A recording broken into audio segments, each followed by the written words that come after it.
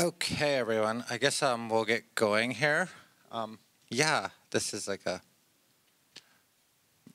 great crowd for the morning because I'd like to thank everyone for being here for the third day of the James Welch Literary Festival, and particularly Sasha because I know how hard it is being here at 10 in the morning. It was like last night we were heading out and because so our panel's at 11. No, it's at 10. And you got to be there at 9:30 for an. He's like, looks at it. It's like, do we look like morning people? I was like, looking at both of us.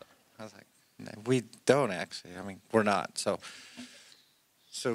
thank you for being here, particularly Sasha. And you look vibrant. So this is the nonfiction panel. I'm not sure the official name, but yeah, nonfiction and. Is it Memoir too? I think it says in there. Yeah. So yeah, I'm very glad to get these writers in particular here. They bring a perfect whatever rounding out of experiences and stuff. So I'll introduce Chris, the gentleman here to my left. Chris Latre is Métis storyteller and enrolled member of the Little Shell Chippewa tribe of Chippewa Indians. He's the author of One Sentence Journal, Short Poems and Essays from the World at Large, 2018 by Riverfeet Press, and descended from a travel-worn satchel. And a third book, Becoming Little Shell, will be published by Milkweed Editions in spring 2023. He lives in Missoula, Montana.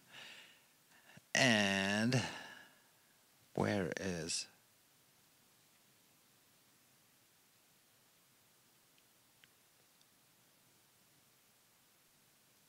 I'm trying to find your bio. Not a morning person. I'm trying to find. But they're here.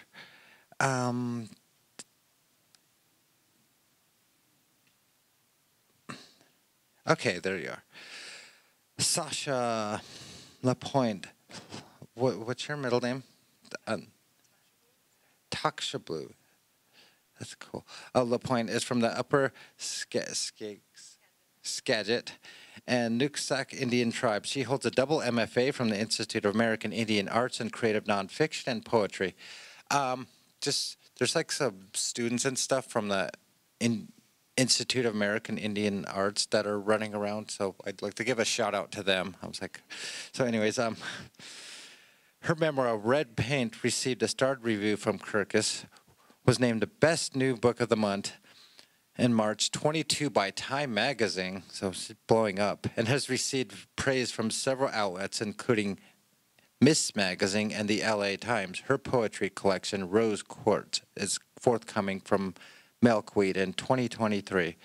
Yeah, and a funny story. He's like, I got a starred review from Kirkus, and I didn't know what that meant. And it's like, only 1 star? And I was like, no, that's a good thing. So it's like really hard to get a star review from Kirkus, because I did reviews from, they want you to be very strict about it. And it was a kind of a rare thing to even give star reviews. So if you didn't get any, but okay. And this is one of my favorite women nonfiction memoirists too, as well, is Susan Devan Harnest. And not just because we're both from Billings, but born on the Confederate Salish and Kootenai tribes reservations, Susan Devan Harness was adopted out to a white family. She is the award-winning author of Bitterroot, a Salish memoir of transracial adoption. She has spoken on the topic of TEDx Mile High and on numerous podcasts. She holds graduate degrees in cultural anthropology and creative nonfiction from Colorado State University, where she is an affiliate of the Department of Anthropology and Geography. I guess that would be a good point, or with Susan being on her ancestral homelands. There's a story I always say that I said this yesterday at the beginning of a Two-Spirit panel, but yeah, it's like one of the things that always sticks out was this conceptual artist. I think he calls himself Corky Irwin, who's a Salish artist, and he did this art project, and it was nothing but not moccasin footprints overlaid over each other the whole time. And he's like, this represents our land. the Salish land. For 10,000 years, we've been in this Bitterroot Valley. So each time you've taken a step, our ancestors have stepped here before, so acknowledge that. And I was like, huh, that's pretty powerful. Because at first I was like, 10,000 years, that's a long time. But that was like basically the end of the Ice Age when this cleared up, and that's when they settled here. So been here a long time, so your peoples. Okay, I'll get right into a really, really intense question with Susan. So, we will start with Susan. Susan, your book about transracial adoption highlights a lot of the unspoken things people that are Native and adopted out to white families go through with such brutal honesty. Being one of the few Native children at a white school in 1970s Billings, Montana, the feeling of constantly feeling like an outsider, sexual abuse, your adopted mom and her struggle with mental illness as you lived alone, and just a plethora of experiences that include things of just making up your own past as a little kid. So many tragic and powerful experiences. In your first chapter it reads, quote, adoption, by the very act of itself, is defined by tragedy, death, the inability to be a parent, as in the case of my birth mother, and in my case, the inability to be a whole and complete child. People don't want to discuss tragedy, including my mom, end quote. So, what was the pivotal moment for you when you decided these experiences needed to be shared?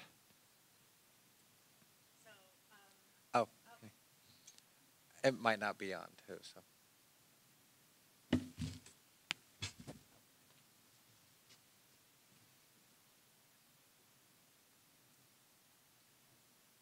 Is it easier to pull it off? Okay. Everybody can hear me. I am so non-tech savvy.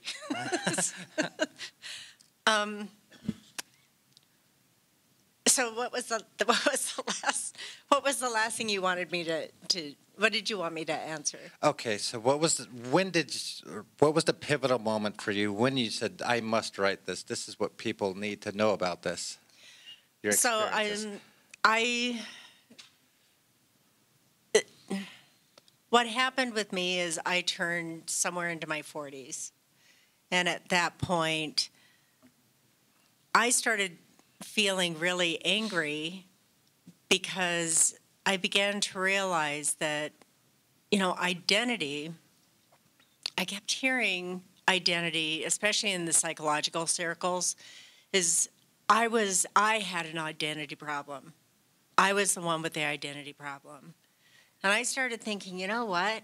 I'm not the person with the identity problem. Like, society has the problem with me because I'm not easily labeled.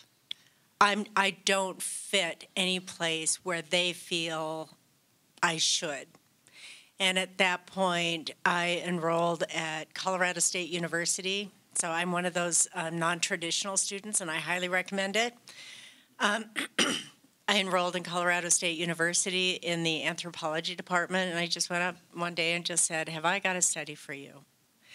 And I was able to talk with a lot of transracial adoptees, American Indian transracial adoptees, about their experiences. The one thing I found out is we don't talk.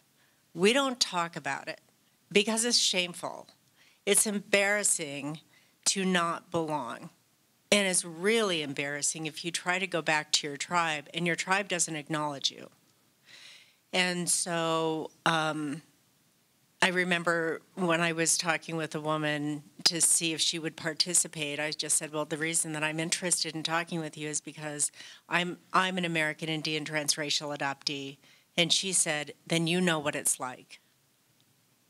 And to me, that was a really, really powerful statement. And so I did the study, and it's published. So if you're doing research on transracial adoption, it's out there. The thing is that when you do research, everything is faceless, right? You get rid of names, you get rid of identities, you hide people. And I kept thinking, I want to put a face to this story. I really need to put a face to this story so that people can relate. And I thought about using some of the stories that I'd been given, but they were so full of tragedy. I kept thinking those aren't my stories to tell.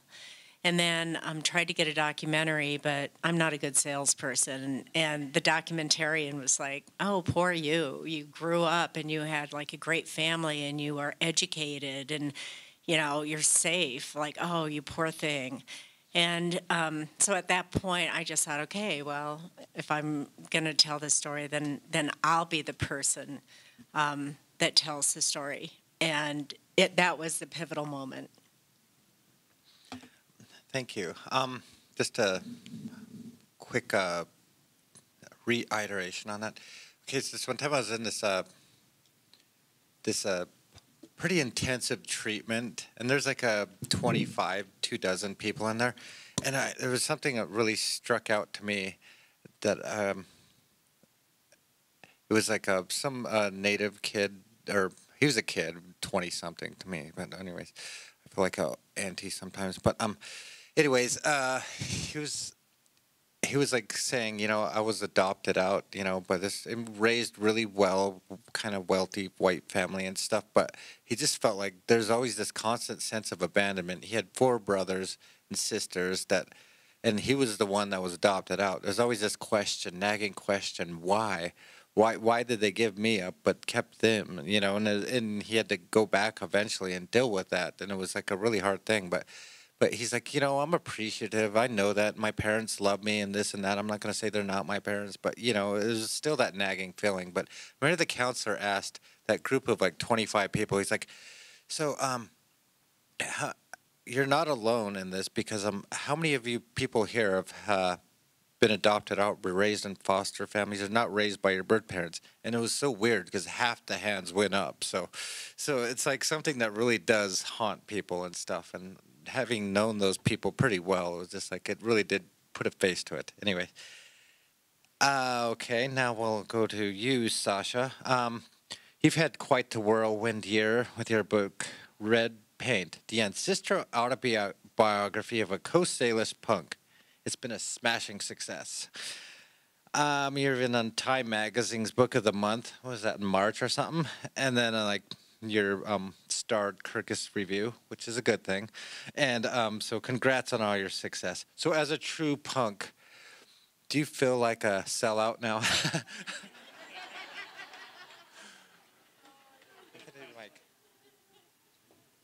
There's a flip on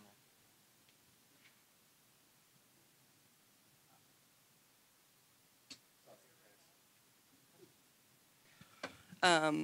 Is that a real question? I mean, I love this. Yeah, question. yeah. I mean, you can talk about just like what's it been like. Were you expecting that success? And I was like, has it been a?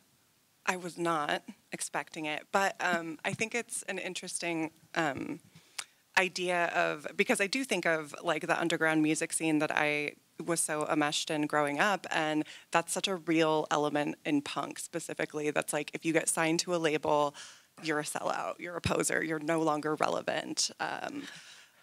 And I think of that in how that's so different from the book coming into the world.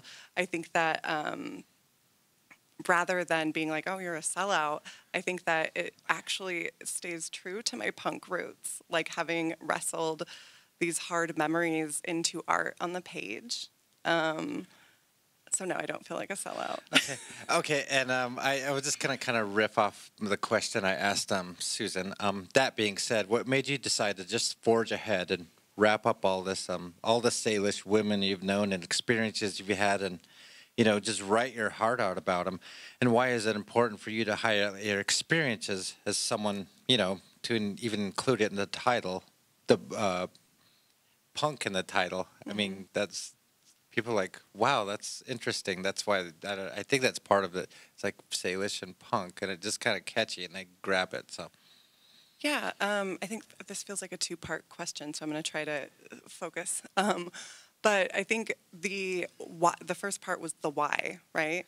Like why I. Yeah, why? What made you This is important, yeah. Yeah, I think growing up, I learned from a very young age the power of stories. Our grandmother told us stories growing up, and the stories were always really active, and they were healing, and they were lessons. And I knew that in writing my story, I would think back to 13-year-old me out in the trailer on the reservation in Swinomish, like an hour and a half outside of Seattle, and thinking about the kind of story that I needed. I wish that I had had some sort of story that I could see myself reflected back. So I knew that the importance of sharing. So maybe like there's some 14-year-old little wannabe riot girl out on the res, like reading my book.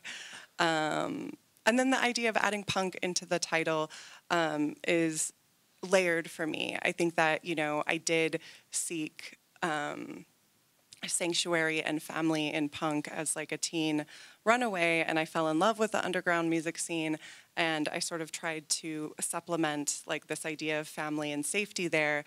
But also, I think someone asked me a really cool question about the book focuses so much on my lineage, on my Coast Salish ancestry, specifically the women of my lineage.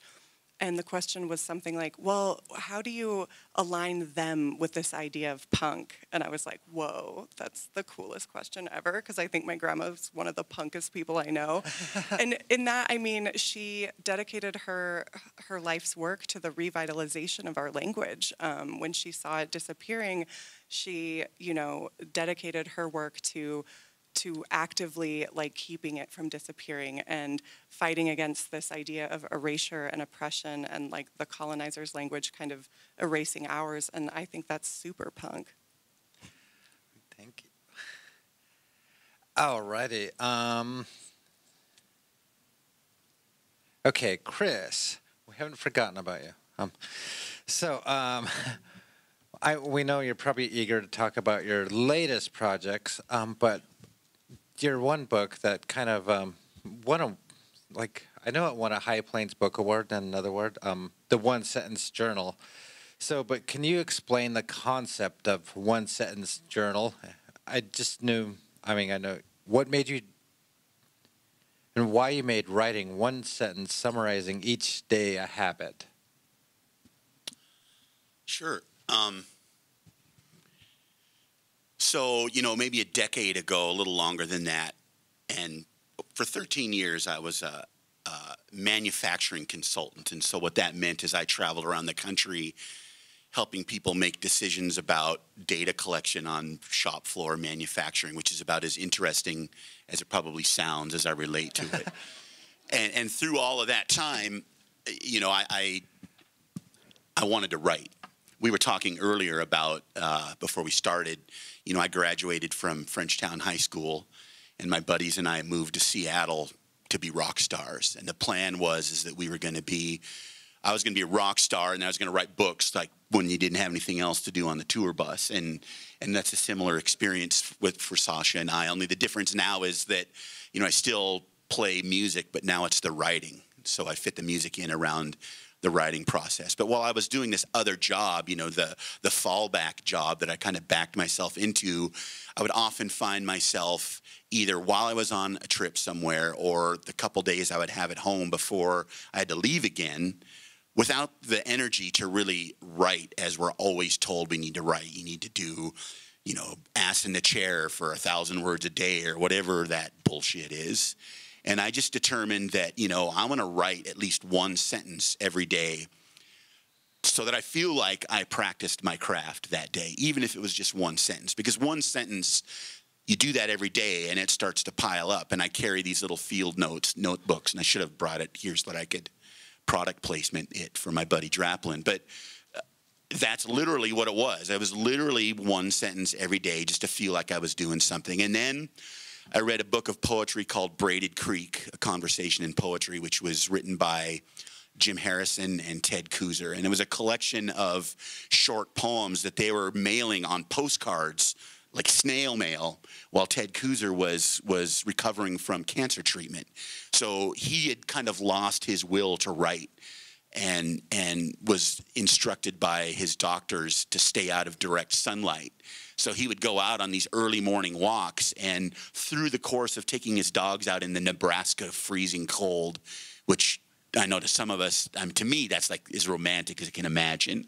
Re-kickstarting your writing career out in the frigid darkness of Nebraska, So he started writing these little poems on postcards, and he would mail them to Jim Harrison, who would then respond in type, and send another one back. And Copper Canyon Press collected these. They didn't identify who wrote what, but it was just these short little 2 to 6 line poems. And when I read that book, I just kind of had this epiphany, like, if I go through and kind of recapitulate my sentences, add some creative line breaks, and maybe rewrite a couple things here and there, they would look like they would be related to what these 2 other guys were doing. And that's what it was. I never had, it's not like I was writing anything because I had a plan to write a book or anything. It was like an idea, and then 6 months later it was a book. So it was very organic, very unplanned, and I think that's part of why it's been successful. Is because it was absolutely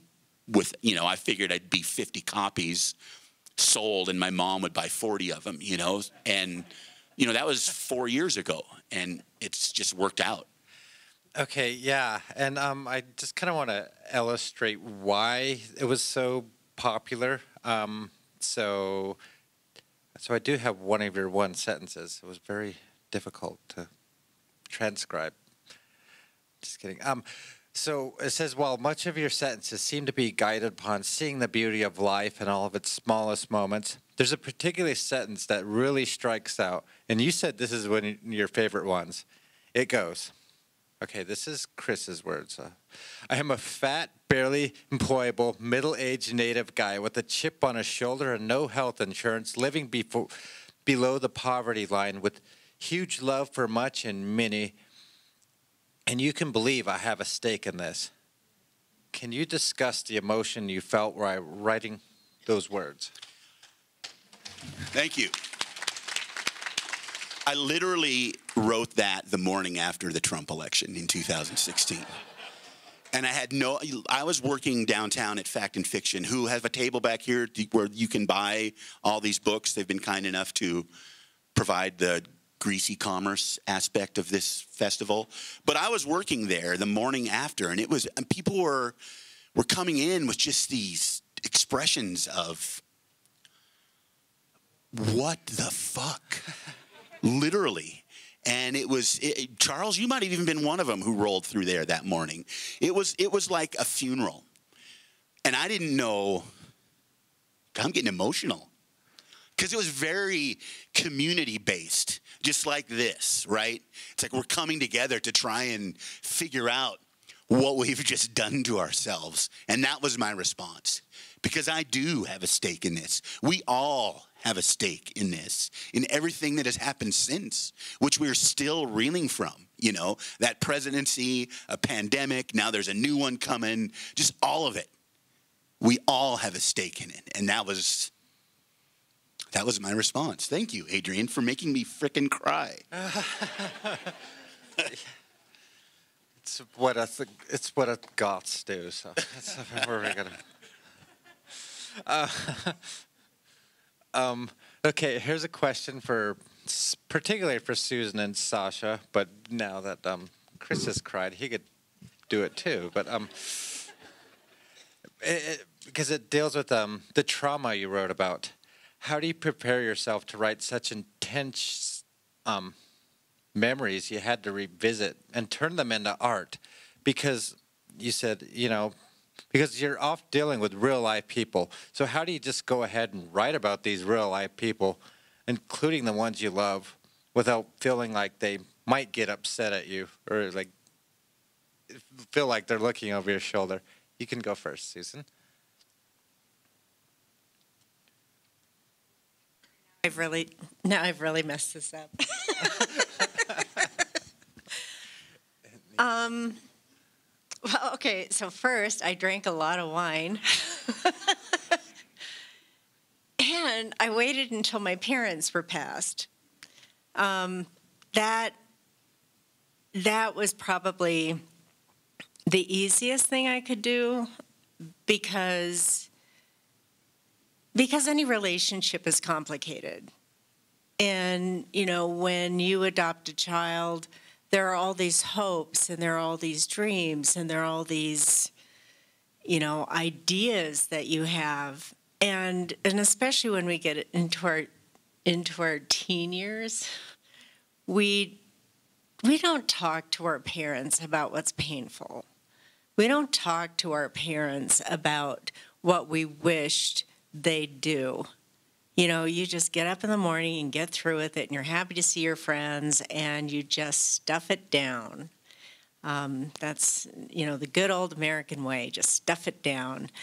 But that was for me, I really had to do a lot of revisiting. With my book, it made it a little bit easier because it's a series of essentially braided essays. So I hop back and forth between the historical person I was and the person I am today. And so for me, that was really helpful to come back, to not live in that space. And I will say there's a lot of adoption groups that I've just kind of walked away from because they really want me to live in that space, and I don't want to be there. You know, this book was there. I don't need to live there forever. Oh, thank you. That's a great answer. Yeah. Do you need to repeat the question? I don't think so. I'm Okay. gonna give it a stab here. I'm with Susan. There was wine. There was wine involved. But in a serious way, I think that when I first attempted to bring these memories and trauma to the page, I failed miserably, and I feel like I'm sort of the poster child of what not to do. Because in red paint, I reference the first manuscript, Little Boats, when I was at the Institute of American Indian Arts and wanted to leave with a finished manuscript, and I did. But I was really reckless with how I approached that. I didn't know the amount of support I would need, the sort of the ground to stand on. I just kind of recklessly started barreling through these memories, and in doing so, I came really undone. I was diagnosed with PTSD. I didn't know what was happening. I wasn't even in therapy. It was so chaotic and hard, and I put that, it was like some 400 and something pages, and I just put it away, realizing that I was having flashbacks, I was fainting, I really was unwell, and so I took a huge break, and in that break, I learned a lot about healing. So I don't know if that answers your, I failed at writing trauma at first, which I think is important, and more people should talk about it, because I think that we have to be careful when we go back into these spaces. And I love what Susan said about the having it exist there, but we don't have to live in that forever. And so, did that even answer your question? Yeah, I think it did, didn't it? Yeah. Yeah, go ahead. So I want to ask a follow-up to that question, because, and I'm going to preface with this little story. I was driving over the bridge here the other day, and there was one of those rubber bungee cords, with a hook on each end, laying in the middle of the road. And as I'm passing by, I immediately hear my dad's voice. "Oh, pull over, I can use that." And I think about that. I think about the ways that my dad's voice is often negative, but is often very positive.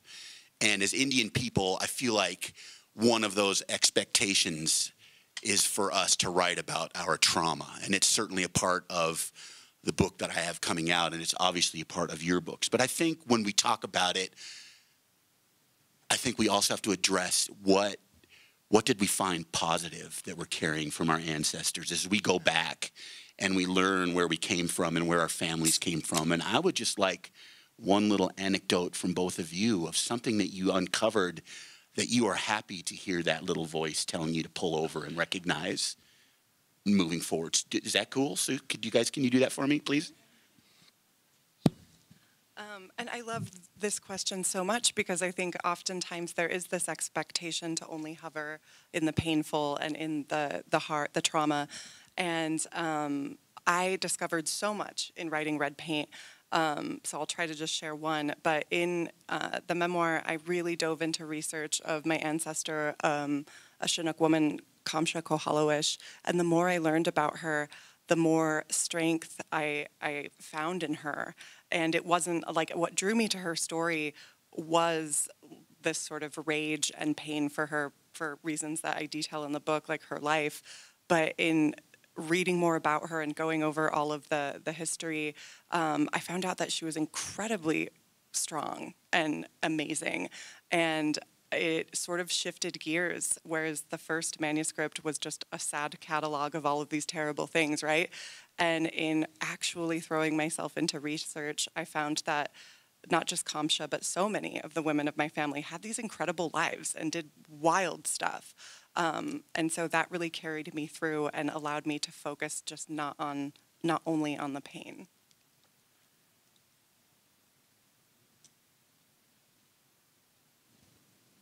So one of my chapters in the book is called In Memory, and it's about my dad. And this is the nice, I'm going to be honest, this is kind of the nice thing about writing when you're an older person, because I think we allow ourselves to give others a lot of grace, where I wouldn't have been able to do it in my 20s or my 30s. And so In Memory is about my dad, and in one section I just annihilate him. I am so angry with him. I am so upset with how he made me feel, with the abuse, with all of this. And but I do wind it up with when he was dying, he kept talking. He was on this morphine, right? And he just kept talking. He kept gesturing, and I felt that he was probably talking to somebody at the height of his career, saving the trumpeter swan, and the gestures were how he was going to do that.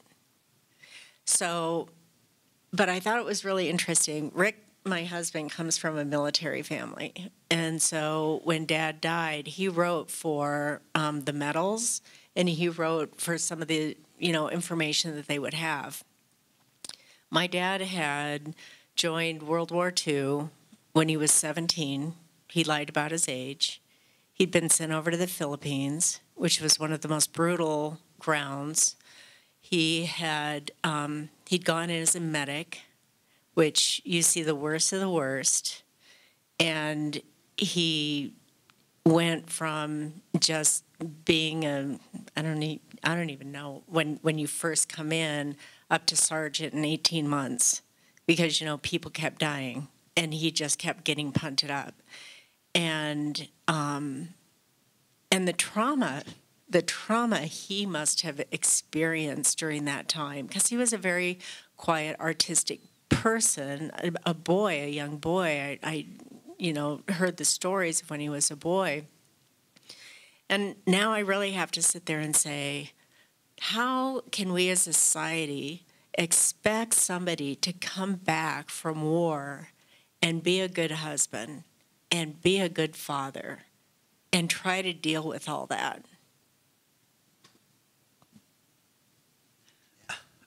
Oh, thank you. Yeah, since Chris asked the question, I wanted to touch upon it too. So, yeah, there's like this whole thing where we're only expected to write about our plight, the sad plight of the Native Americans and stuff. But at the same time, I always go back to, I was talking about yesterday, the Little Bighorn battlefield, the headstones honoring my tribe, the Northern Cheyenne. So died fighting for the Cheyenne way of life. If you look at the Cheyenne tribe, Northern Cheyenne in particular, they just been through so much, like some of the most hardcore massacres in U.S. history and stuff, like the Sand Creek Massacre and stuff like that. There's like been a couple of those, and then yeah, and then so I always just like just knowing all that, it gives me like strength. It's like not to like lessen my own pain and stuff. It's like you have to allow yourself to feel the sadness and stuff. But I guess I won't allow myself to feel doomerism about it, because it's like you have to keep going. You have to be a voice and stuff. Anyways, I don't want to ramble off. Okay, this one's for you, Chris. And in an interview with One Sentence Journal, fellow Montana writer Russell Rowland, is Russell here? Oh, there he is. Asked you why you didn't specifically talk about being Native much, and if it was a conscious thing. You replied that you like to think that being Native influenced much of what you wrote anyway, so it really didn't need to be said. However, your upcoming book seems to deal directly with that, according to the title, Becoming Little Shell. And despite you having like this infinite Native uncle wisdom, likely learned the hard way by years of mistakes, but you didn't discover you're also Little Shell until a decade ago, as is common, I guess. So what was it like to coming to terms with all that, and also being so involved in the tribe's recent recognition, federal recognition, writing about all this? And yeah, what has been your personal approach to all this? Well, the Little Shell didn't exist as an entity until 1978 as the Little Shell. So really what we are is we are descendants of the Pembina Band of Chippewa. And I'm happy to see Sterling. Is Sterling still here? I saw him wander in. Wandered in. Because he's been talking about the Blackfeet a lot and kind of dragging the rest of us Indians beneath the superiority of the Blackfeet. And I would just like to point out that if the Chippewa hadn't moved out onto the high plains a couple thousand years ago and showed the Blackfeet which end of the horse is pointed forward, he probably wouldn't even be here. So that was for Sterling. As for me, I knew I was Chippewa from the time I was born, from the time I was conscious. So my grandmother would talk about us being Chippewa. But like the whole story of my book is the fact that my dad denied and his grandfather, or his father, my grandfather, denied their Native heritage at all. And you can even see, like in the research, going through and looking at like old documents, marriage licenses and censuses and birth certificates and things like that. My grandmother is listed as either Indian or HB for half-breed through her whole life until she marries my grandfather, who's identified himself as white. And from that point forward, now my grandmother's white too. So you see my grandfather's influence on how he's determined they're going to face the world. And so growing up, I've been checking the Native box because I wanted that. It was clear to me, because my grandmother would talk about it, that we were Chippewa, even though I didn't really know what that meant. But it was an identity that I wanted. I wanted to be Indian. And, when my father passed away in 2014, he was only just beginning to talk a little bit about his life. My father is like a blank slate until I'm a child, and the only thing I know about him is the experiences I shared with him as his son. Whatever he was before that, I had no idea, because he would not talk about it. So my whole trip was in my Little Shell book is, when I heard about the Little Shell about that time, maybe 2012, I heard about this Little Shell tribe that was trying to get federal recognition, and I put the pieces together, and I thought, this has to be who we are, because, Lewistown was founded by Métis people who were landless, who became the Little Shell. The Little Shell became an entity as a means to begin the process of getting federal recognition, because it was 1978 when the feds finally said, we've got all these Indian tribes that want recognition, and we need to create a path forward for that to happen. So it's like we incorporated under our chief Little Shell in order to make possible those of us who were not part of the Rocky Boy Reservation. So it was really a political thing.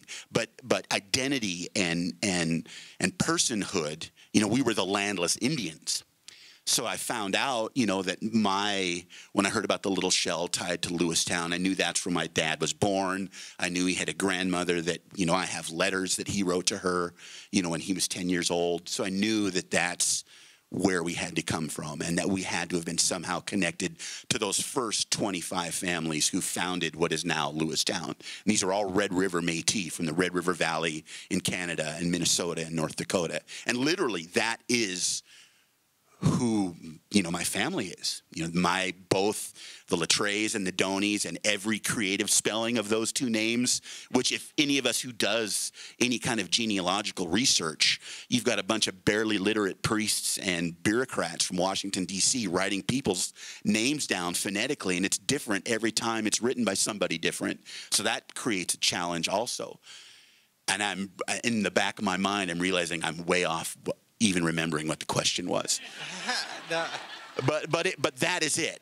That is the difference. So about the time, One Sense Journal is out in the world, I'm already deep into trying to figure out, I already know who I am, but what are the pieces that make me who I am? Why do I feel the way I do about certain things? And we want to, I don't think that's exclusive to Indigenous people. I think there are a lot of people in the world right now just wandering within themselves to figure out where it is that they came from. But for me, that was it. And it was recognizing who these people in Lewistown were, and the fact that my dad should have been so proud to be related to them the way I am, and you talk about the Northern Cheyenne, we, when our land was taken, migrated out to settlements on the Milk River in Montana and Canada, and we were burned out of there twice by the U.S. Army because they thought we were running guns to the Lakota and the Northern Cheyenne, and I really hope we were. I hope we ran a shit ton of guns, and I hope some of those more celebrated monuments and stuff out on the greasy grass are because of guns that my great-great-grandfather put in the hands of the Lakota and the Northern Cheyenne. Does that answer your question? Oh, that was perfect. So, because you said Northern Cheyenne, so it must be, yeah. Okay, I actually don't have any question, but it says background, so this is very important, I guess. So I wanted to talk about your Susan and Sasha's backgrounds, riffing off Chris. So what, particularly Susan, it was like growing up can you just describe it? It's probably better just to read it, but just describe what it was just like being the only Native kid in class and stuff, and describe what Billings was like, where I was, a generation, whatever, couple behind you, but what Billings, Montana is like, just for people who don't know. It's the only, off Native kid. You said I remember there's a cool story in there about a Crow kid you saw, but anyway. So my dad was Fish and Wildlife, National Fish and Wildlife, and so we moved about every 3 to 5 years. And, it's not like they have fish and wildlife refuges in urban areas. So I know rural Montana really, really well. And I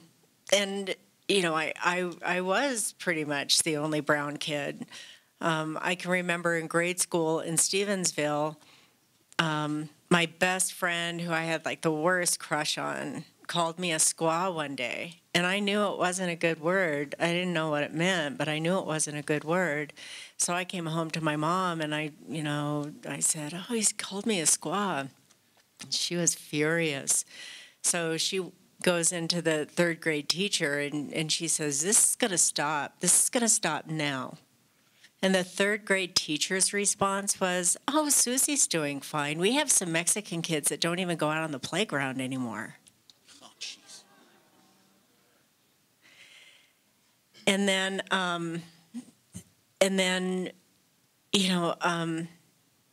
then when I lived in Billings, I lived in Billings from 9th through 12th grade.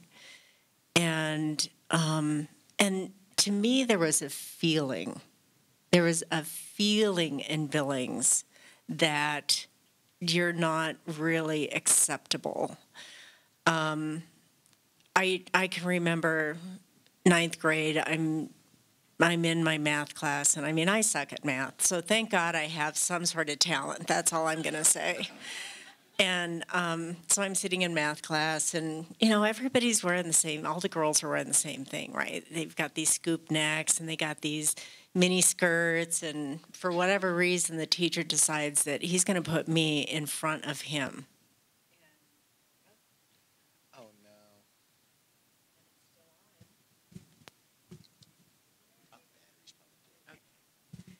Oh, my goodness. That was bad. Maybe that was a bad story to tell. So he's going to put me in front of him, and he just kept leering. And it just really made me angry because, you know, here's all these white girls behind me, and they're not being picked out for anything, you know, because I'm sure the teacher knows that, you know, their parents would be like the school board immediately. But there was one other Indian kid in class. He was Crow. And, man, I liked him. He was so cute, and he was dangerous, right? He was as dangerous in this, you know, scary, don't ever ask me out, but we're going to flirt here a little bit kind of way. And I just remember he was everything that my dad hated. You know, first thing he says, yeah, my sister, well, she got her per capita. She bought a car. And, you know, and he said, what are you going to do with your per capita? And I said, well, I'm going to go to college. I didn't realize at the time that I could have gone to college for free. So my per capita went to pay for college. And I said, well, Greg, what are you going to do? He said, nah, I'm going to buy a car. And I just remember just thinking everything that I'd heard about natives, he fit that bill. But he wasn't awful. He wasn't dirty. He wasn't drunk. He wasn't, you know, I could fill in the lines of what he wasn't. And I knew for him and I, that didn't matter. Okay. Now I'll do Sasha's version of the question. Let's see, how do I phrase this? I guess I'll try to do specifics.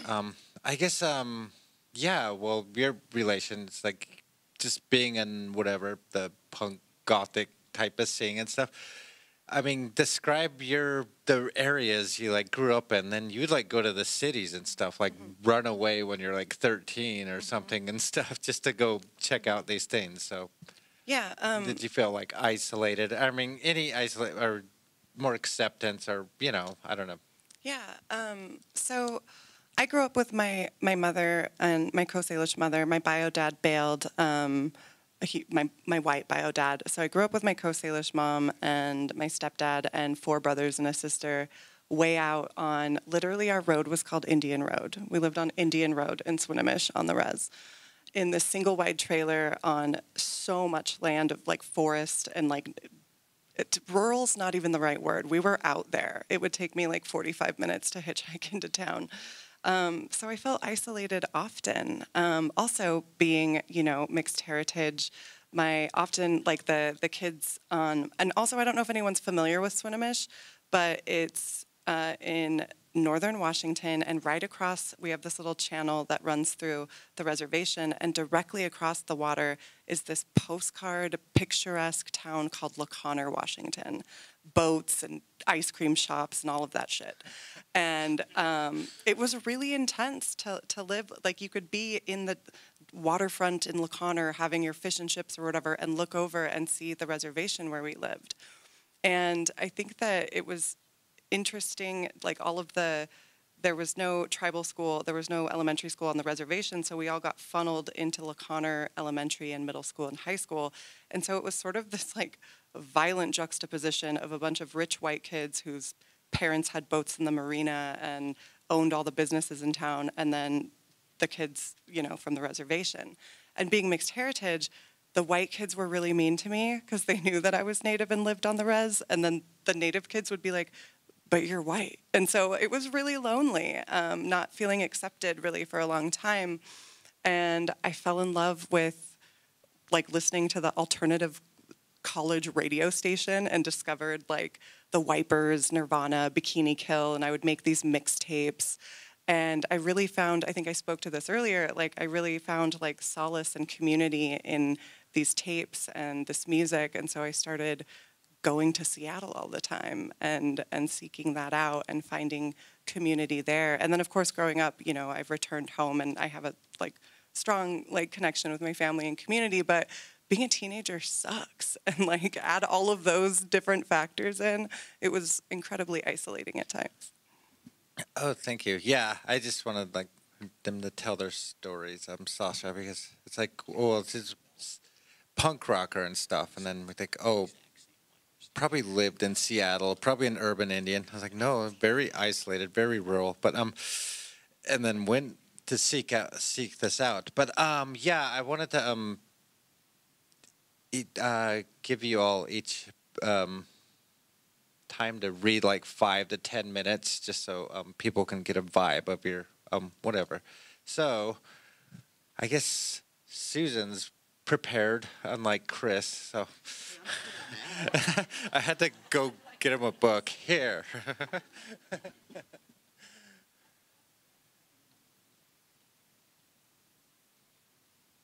Oh, yeah, sorry. I'm just panicking because I didn't know I was going to read.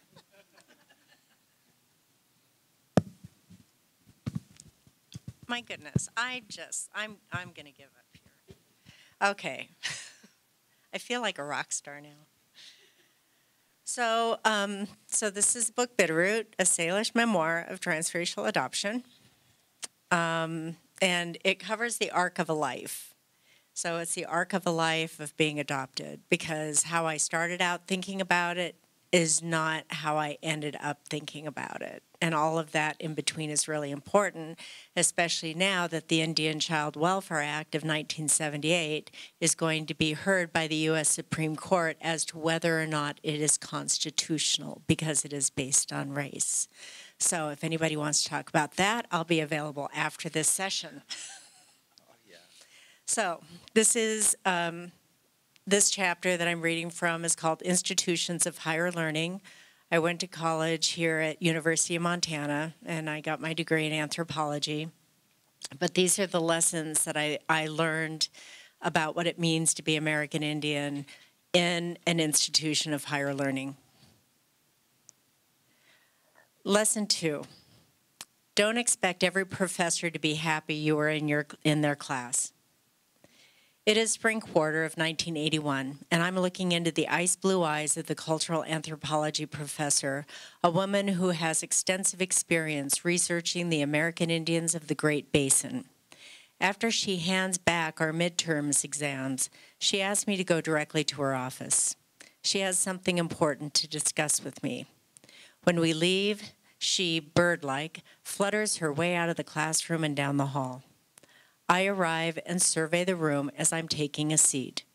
She is already sitting at her desk, her aqua blue shirt illuminating her silver hair, which has been styled in an abrupt blunt cut that sways above her shoulders. Her desk is messy, but my guess is she knows where everything is. She is surrounded by books, standing upright, laying down, leaning against one another, lazy and resigned to being forgotten. As soon as I take my seat, I see her annoyance. Her already thin lips stretch even thinner as she contemplates what she'll say.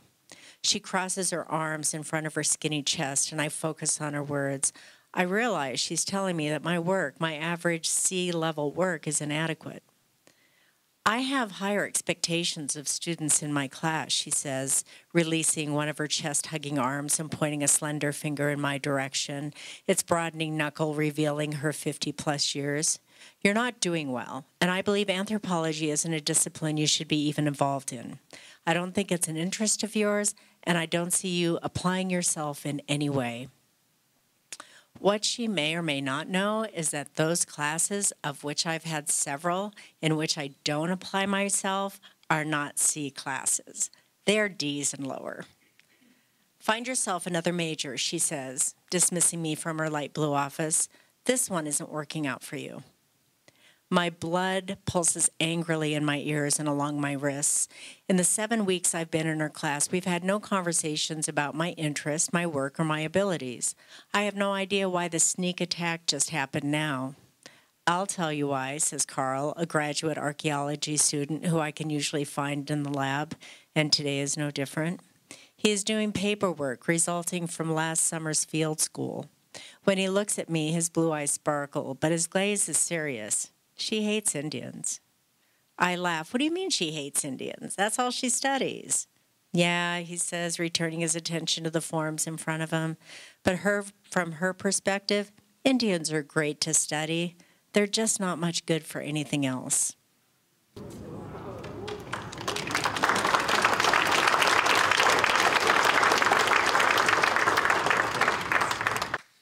Okay, yeah. One of the things about Susan, I think one of the first times I met her, and I was just so blown away by her writing, the beauty of it and stuff. But knew she was this hardcore academic, and I think it just slipped out. It's you write really good for an academic. Wait, did I just say? And it was unsurprised. I don't know. She said, "Well, yeah, I've heard that before." So I was like, "Oh, okay." I didn't feel so bad after that. Okay. So I've been reading a lot from LaPointe for the book tour and stuff, and I kind of had these what I was calling my mixtape or my greatest hits. I would just be that's the set list. But I'm going to deviate from that and read a whole different vibe. It's towards the end of the book. I guess all you need to know is I'm on my ex-husband's punk tour across Europe. And I had I hadn't realized I was suffering PTSD. We didn't really know what was going on. So I think that's all you need to know. This is a fun chapter because I'm on tour. This is as fun as it gets for me, I guess.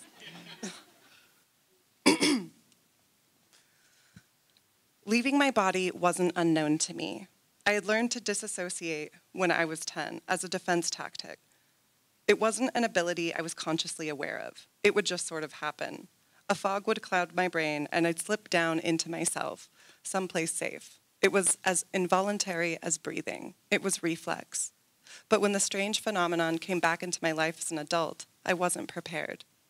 It had been a little over a year since the Australian tour. Brandon and I had been trying to move past it, but I grew colder as the months went by. I sank deep down into myself. I drove up north more frequently. I rekindled a deep relationship with my 14-year-old self, convinced that if I could tap into the past, I could save myself from drowning in memory in the present. I retraced her steps, returning again and again to that trailer. Things got worse. Brandon tried to reassure me. I'm here, he kept telling me. You've got to move past this. The first time I fainted, I was walking across the parking lot outside of a market in Dublin. I collapsed onto the... Oh, this is me on the fly. It's bad.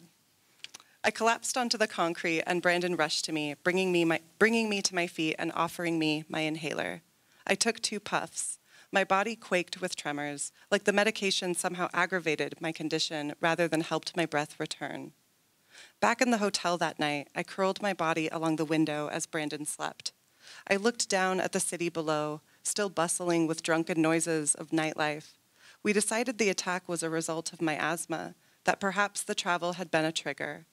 I looked at my plastic inhaler, then back out to the lively streets of Dublin, unconvinced the small plastic rescue inhaler would truly save me. After 2 weeks in Ireland, we joined his band in Italy. The fainting continued as we traveled in the van across Europe.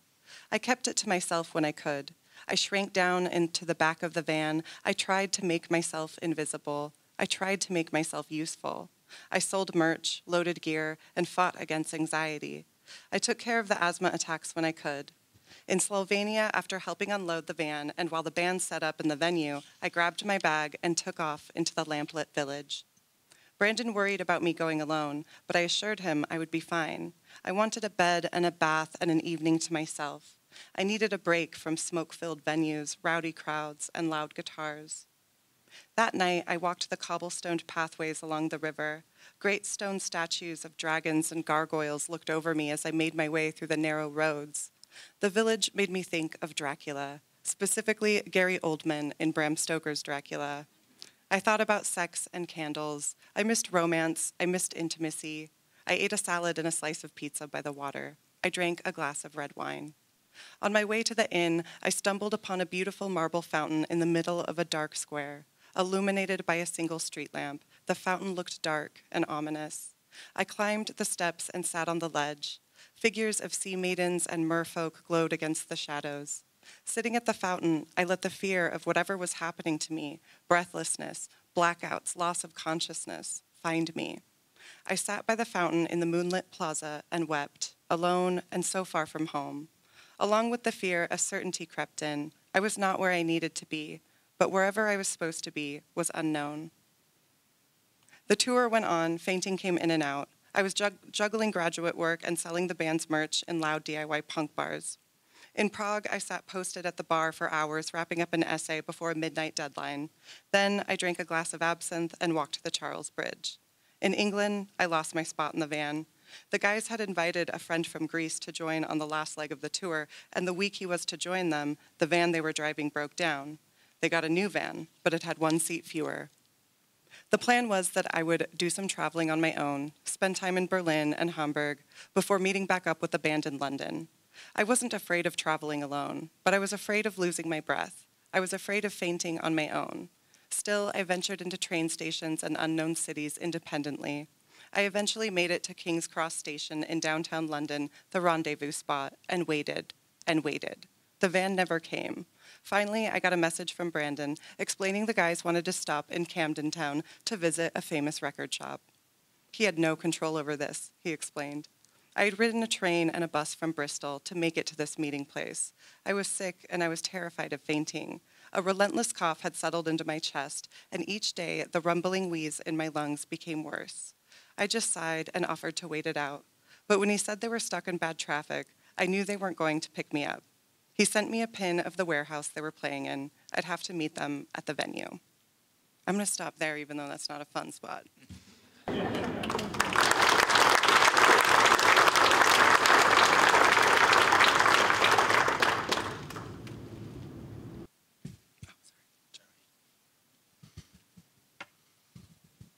Adrian threw this at me, but I'm not going to read from it. I have a... There's this company called Wild Sam that puts out these little travel guides. They're like little small digest things. And they just published one a couple weeks ago for Western Montana. And a few months prior to that, the editor, who's a Missoula guy, formerly a Missoula guy, asked if I had anything to provide for like the cultural essay type thing, which I was happy to. And so that's what I'm going to read. And I think I can bring it in under 10 minutes. It's called Cart Trails. Before I drink my coffee, I must answer to the insistent trills of the red-winged blackbirds awakening the season with their noisy return. So I am out to fill my bird feeders. The cold feels like winter when I step out onto my front porch, and I must move carefully because of the thin layer of ice that has formed on the boards overnight. This early spring morning, the pale light just before full dawn is so sharp it almost hurts. I gaze west across a few wide fields and linger. From here, I can see the remains of the paper mill where my late father worked for more than 40 years. I say remains because ever since it shut down more than a decade ago, it's been steadily stripped for scrap. Now all that is left from its previous sprawl are a few crumbling shapes that resemble skeleton-like hulks of stone and rebar. The birds aren't the only noisy ones outside. A few miles northeast, a jet prepares to take off from the Missoula airport, while similarly distant on Interstate 90, which runs east-west through the valley, the rumble of cars and trucks is a constant. It is this cacophony combined with the faded industry of the mill and the airport with its business travelers and bustle that reminds me how this place has always been a landscape for commerce. How the Mullen Road, the route just up from my driveway that takes me by the old mill, is the namesake of the original Mullen Road, a rough passage started in 1859 for the military, but quickly turned over to vehicles of trade. Today's road approximates the route carved out from before Montana was its own defined U.S. territory. Even before then, the road was largely a cart trail made by the devilishly, infamously squeaky wheels of the carts of my indigenous ancestors, the Red River Métis. Those wooden wheels rolled all over Montana from their origin in the Red River Valley of what is now Canada, hunting and trading, making a sound perhaps best described by the writer Joseph Quincy Howard as if 1,000 fingernails were drawn across 1,000 panes of glass. So many of the roads we take for granted today are built along tracks first made by Red River carts. Starting in the early 1800s, we Métis migrated back and forth from our homes in Canada, Minnesota, and North Dakota, chasing buffalo. In those days, we were the Pembina Band of Chippewa, named after the high cranberry that we combined with buffalo meat and fat to make pemmican, for a time the most valuable trade item in the region. We traveled in cart trains numbering as few as a few score to over 1,000. Think of entire villages on wheels, men, women, children, and cattle. Everyone pitching in to transform the hides and meat of the buffalo into not just an economy, but an entire culture. It didn't last. American commitment to manifest destiny left the Métis homeless when our land in North Dakota was stolen out from under us. When the United States decided not to recognize Métis as a unique indigenous people as Canada did, we were essentially erased from U.S. history. Those of us stranded in Montana scrabbling to survive became known as the landless Indians. We were that for 156 years until we finally gained federal recognition as the Little Shell tribe of Chippewa Indians in December of 2019. Montana has 12 tribes with federal recognition today, spread over 7 reservations. In a technical sense, the Little Shell Chippewa, as the 574th tribe recognized by the United States, are the newest of them. Our history entwines with Montana for as long as that name has existed and before, and we have relatives married into every reservation in the state. In an important sense, my people traced many paths that would define and bind together this far-flung state. No one knew the country like us. Many of us were happy to show others the way around from places like, for example, Fort Hall, a Hudson's Bay Company outpost all the way down near Pocatello, Idaho, just off the Oregon Trail. It was from there that a young Métis guide named Gabriel Prudhomme and several of his kinfolk delivered Father Pierre-Jean de Smet and 2 other priests north to what is now Stevensville, Montana, not far south of where I live, to establish St. Mary's Mission in 1841. There's a historical site there, a mission, not the original one, and a cemetery, even a replica of a Red River cart, though there is no mention of Prudhomme or the Métis at all. Then there is John Mullen, who as a lieutenant in the United States Army led the building of the road that would bear his name. He and the men he commanded achieved this feat, a road connecting Montana's Fort Benton, the highest point steamboats could reach on the Missouri River, with Fort Walla Walla in Washington in an unimaginable 2 years through some fiendishly difficult terrain, including my present-day neighborhood. John Mullen was no stranger to the region and its challenges. Isaac Stevens, a military hard-ass appointed by President Franklin Pierce in 1853 to be the governor of the new Washington Territory, which included today's Montana, headed west shortly thereafter with Mullen under his command. Along the way, Stevens was tasked to survey a railroad route to the Pacific coast. He also negotiated with Indian tribes between here and there. Most infamously, in my neighborhood, Stevens orchestrated the Hellgate Treaty of 1855 with the Bitterroot Salish, Upper Pend Oreille, and Lower Kootenai tribes.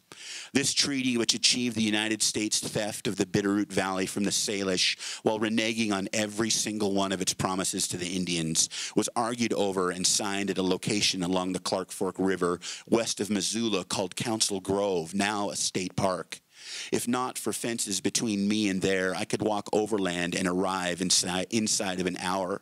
Instead, I drive there almost every day using Mullen Road.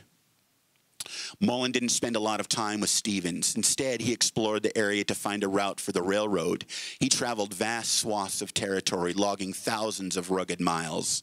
One of his most important guides in this task was a Métis man named Gabriel Prudhomme, the same guide who had delivered the Catholics to the Bitterroot a dozen years earlier. I grew up in the area and never heard of Gabriel Prudhomme, or of Jocko Finley for that matter, another Métis guide, this time in the employ of the legendary British-Canadian adventurer David Thompson, whose name is attached to the landscape up and down the Flathead Reservation to my north.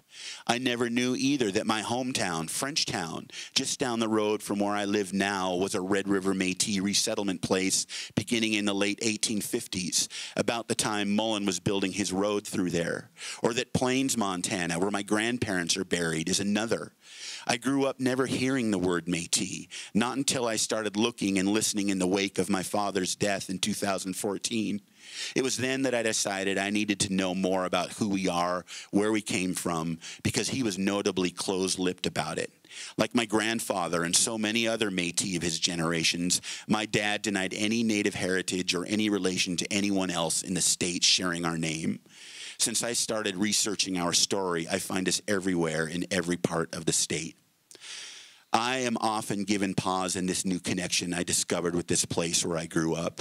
Not just how the desk and chair and computer in my room facing the western horizon are the engine of my personal economy, the same way noisy carts and wanderlust were to my ancestors.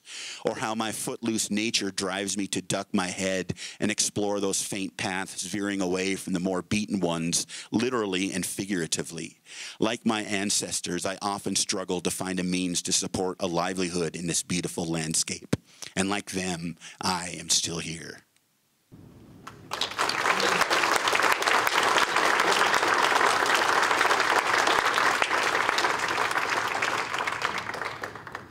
Okay. Yeah, that actually, oh, you talking about research? I looked at said something that my notes just said research. So because I wanted to ask about since it is a nonfiction panel, and I'm bringing Chris talking about doing his own research and stuff there. And it kind of draws back to Erdrich the other night said, yeah, people don't realize how much we have to research and stuff, how much we pour into like looking back at our past just to make sure everything's all ship-shape and correct. It's not like we just all of a sudden go to the mountaintop and we know all this magical history just like that, you know. I mean, I do, but other people don't. But so we're just gonna make sure we get that discussed. So, Susan, what was it like?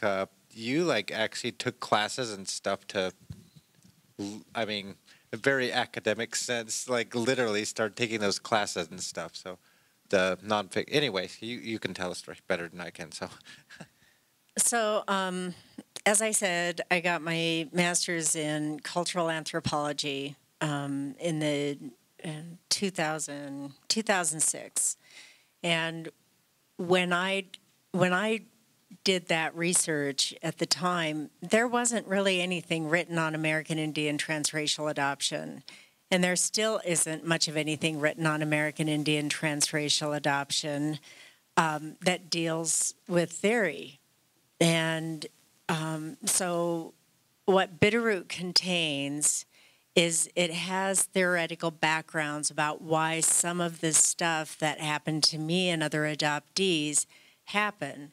So it's theory like racial and ethnic group belonging, that there's rules in every single ethnic group about who belongs and who doesn't, and the characteristics they must have, and if they don't have their characteristics, how they're defined as other. Another theory is social hierarchy and capital acquisition. So social hierarchy, every society has a social hierarchy, and it's very powerful people at the top. And I'm going to be honest, in the United States of America, that group of very powerful people is old, white, moneyed men. And then they have the ability to place anybody in that social hierarchy below them. Nobody's going to be equal with them, and there's probably not even going to be a few people within the first 2 floors below them. So they place these, they place these groups wherever they feel they should be based on a variety of characteristics. How much like them, how much like are they like us? So as you can guess, American Indians are somewhere at the bottom. As a consequence, one of the things that they also bring in is what types of capital do you have that's going to determine where you are? So like social capital would be, who are you related to? Do you know the people you're related to? Do you know your kinship? Do you know, do you have people that can kind of help you up the ladder? But then on the other hand, there's also people that are gatekeepers that keep you where you are. Cultural capital. Do you know your language? Do you know your stories? Do you know, do you know your history? Do you know the songs? Do you know the dances? Well, with American Indian transracial adoptees, we are higher up in the social hierarchy. If you look at the non-native social hierarchy, in the social hierarchy, we are in the basement. We don't know any of that stuff. And it's going to be really difficult for us to learn any of that stuff because now you've got the gatekeepers involved. The last one is social memory. So how do we know these things? And all you have to do is look around, read the highway signs. There was one highway sign that Rick found over in Utah that was about the stage or the Pony Express. And it had talked about when it was started and how it didn't last very long because it just, it was being attacked by a plague of Indians. A plague of it. Now, this is the United States of America. This is like a BLM sign. So, when you listen to people's language, when you see what is being said in front of our faces, you have an idea of where people are getting the idea of how to view people like us.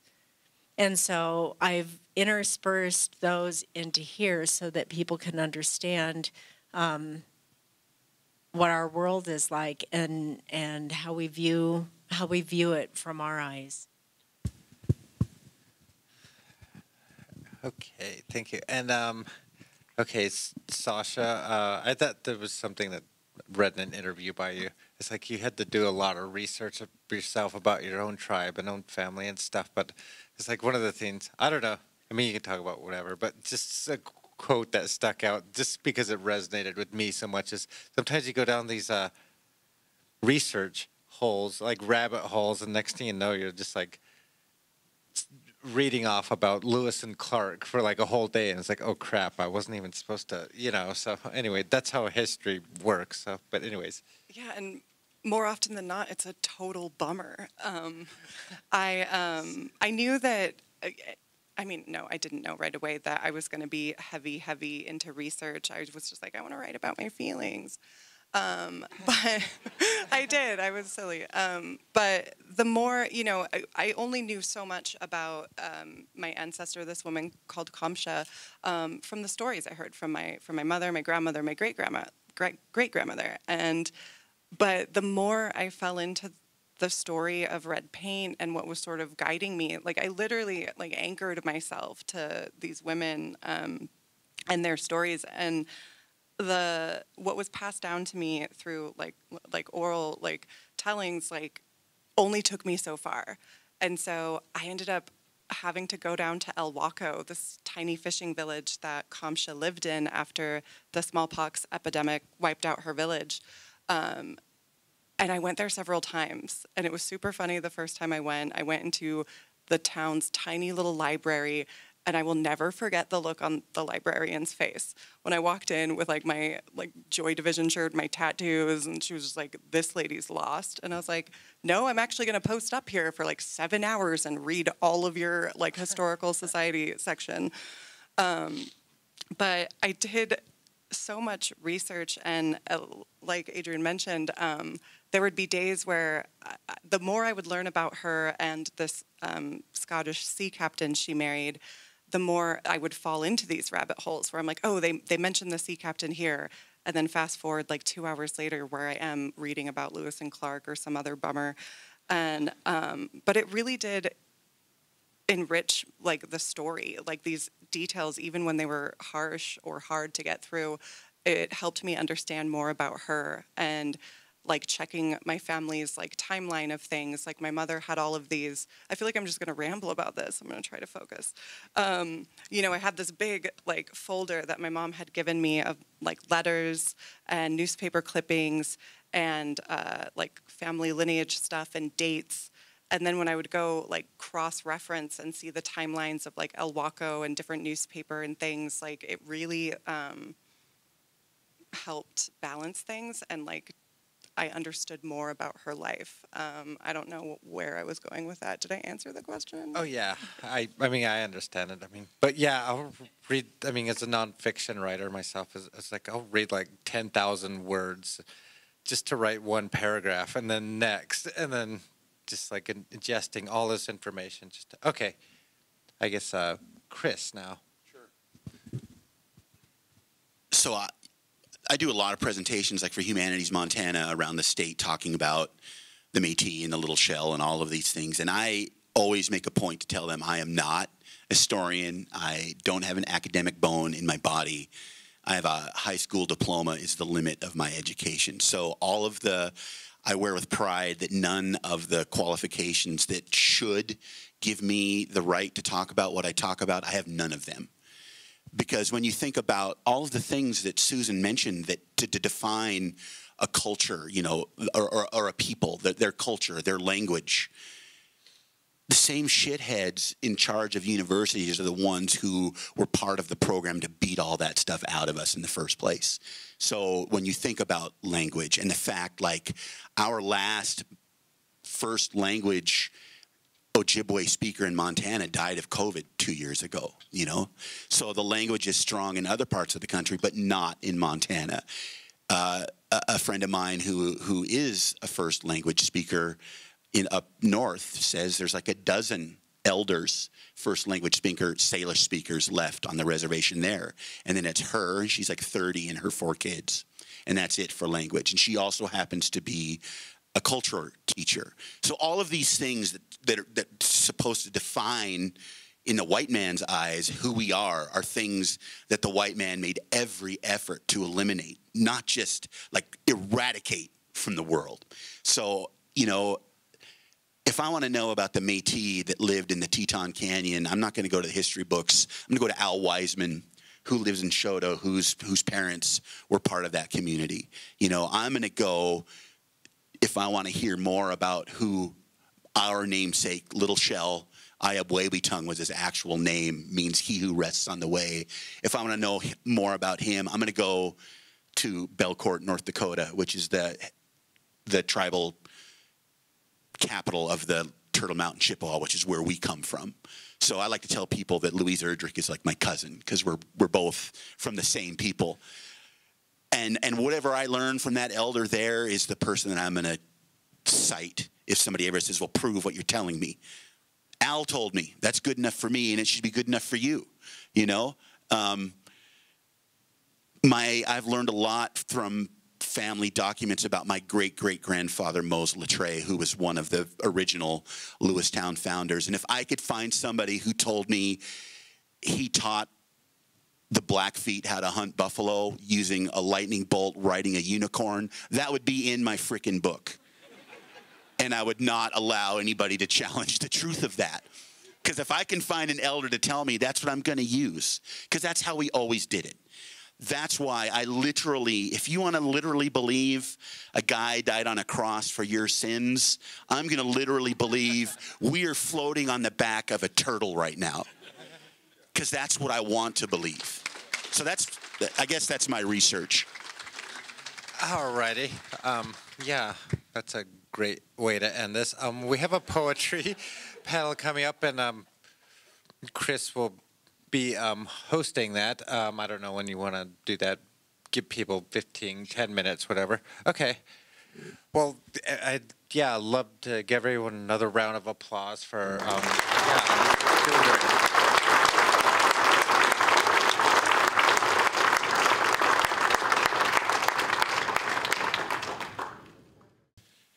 Are you guys ready? Because we're ready.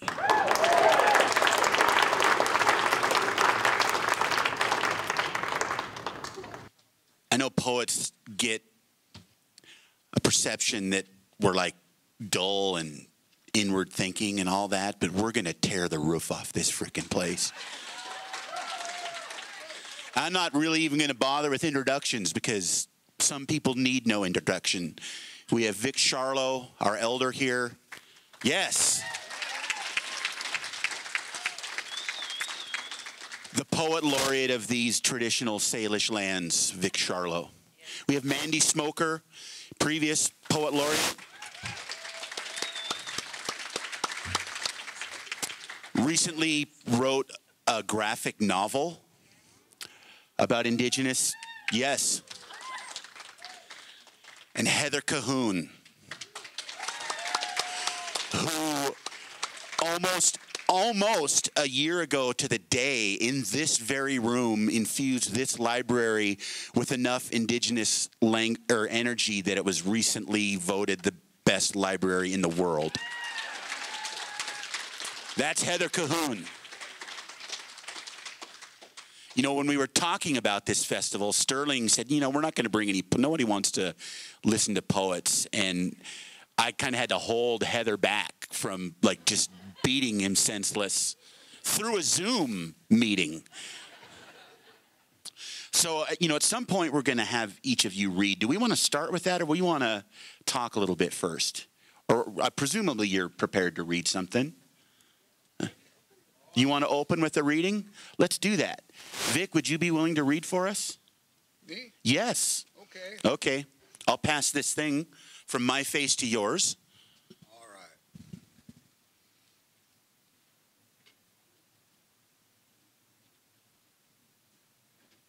There's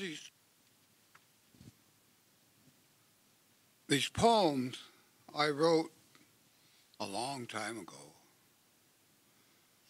And this one is called Flathead River Creation. You say old days fold into one another and new days seem the same. At each moment shifts with sun, nothing will be the same as this. When wind breathes the flathead alive, you are the center this instant for all. You are the creation of the universe one more time.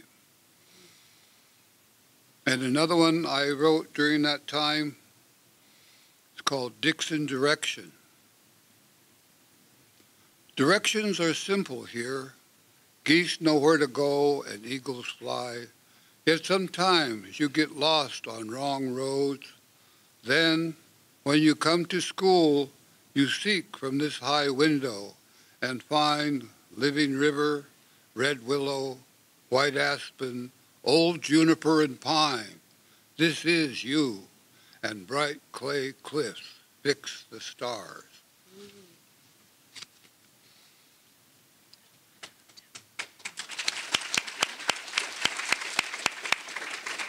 How about that for now? Well, I wanted to start off with my favorite poem by Jim Welch.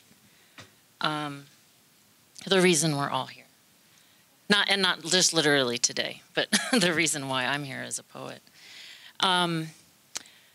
If you haven't read Writing the Earth Boy 40, his only collection, there we go. I consider it to be my Bible. Are you going to do this too? Oh. Are you just jumping on my idea over here, Heather? No, just kidding. But this poem is called Harlem, Montana. I know I got some people from Fort Belknap around here. Just off the reservation. We need no runners here. Booze is law, and all the Indians drink in the best tavern. Money is free if you're poor enough. Disgusted, busted whites are running for office in this town, wise enough to qualify for laughter. The constable, a local farmer, plants the jail with wild, raven-haired stiffs who beg for just one more drink. One drunk, a former Methodist, becomes a saint in the Indian church, bugs the plaster man on the cross with snakes. If his knuckles broke, he'd see those women wail the graves goodbye. Goodbye, goodbye, Harlem on the rocks. So bigoted you forget the latest joke. So lonely you'd welcome a battalion of Turks to rule your women. What you don't know, what you will never know or want to learn, Turks aren't white. Turks are olive, unwelcome, alive in any town. Turks would use your one dingy park to declare a need for loot. Turks say bring it, step quickly, lay down and dead. Here we are when men were nice. This photo, hung in the New England hotel lobby, shows them nicer than pie, agreeable to the warring bands of redskins who demanded protection money for the price of food. Now only Hutterites out north are nice. We hate them. They are tough and their crops are always good. We accuse them of idiocy and believe their belief all wrong. Harlem, your hotel is overnamed, your children are raggedy-assed, but you go on, survive.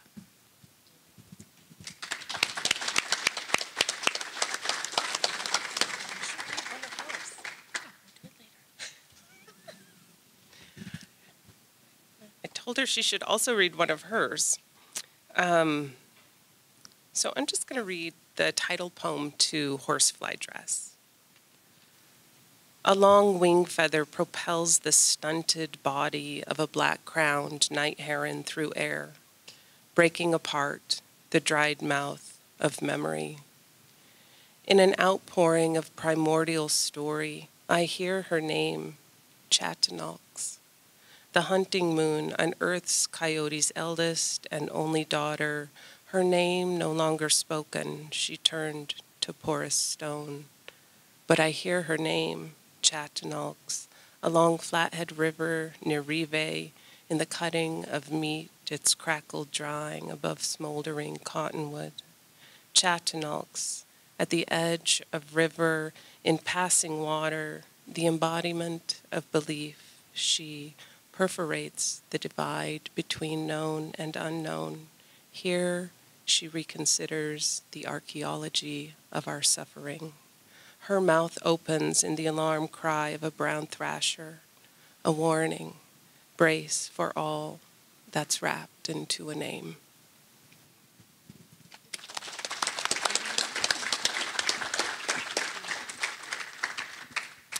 So who last night was here or at the Wilma for, we all read last night together with some other people. They weren't poets, though, so they're not really as important.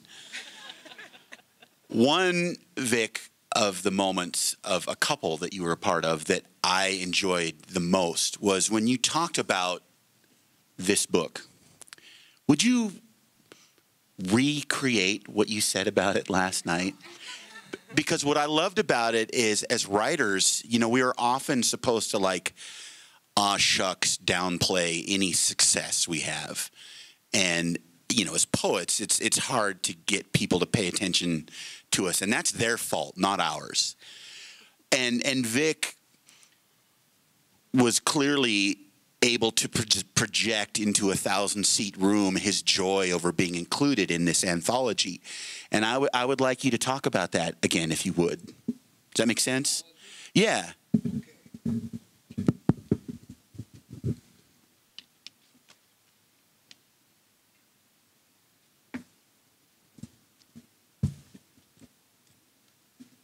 Well, Frog Creek Circle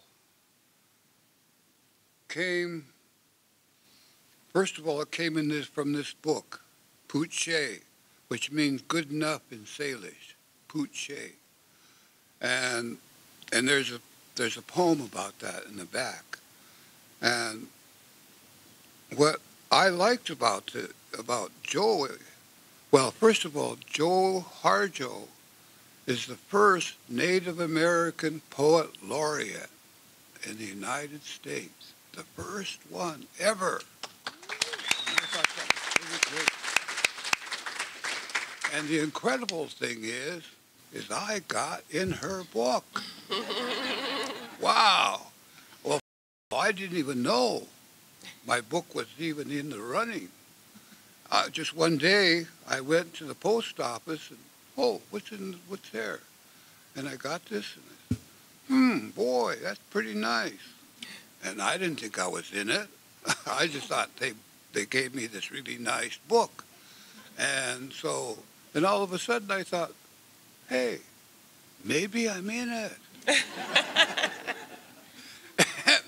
and I went, thumbed through it, and boy, here I was. I was in it. Pretty incredible. And so there it is. When the light of the world was subdued, our songs came through. Our songs came through. And I have songs. And well, I will do a song today. And this is what I was thinking about when all this went on. Okay. And I'll read the poem. It's called Frog Creek Circle. It's for my family, especially Jan. And Jan is my former wife, but she's still a pal. Mountain so close, we're relative. Creek so cold, it brings winter rain.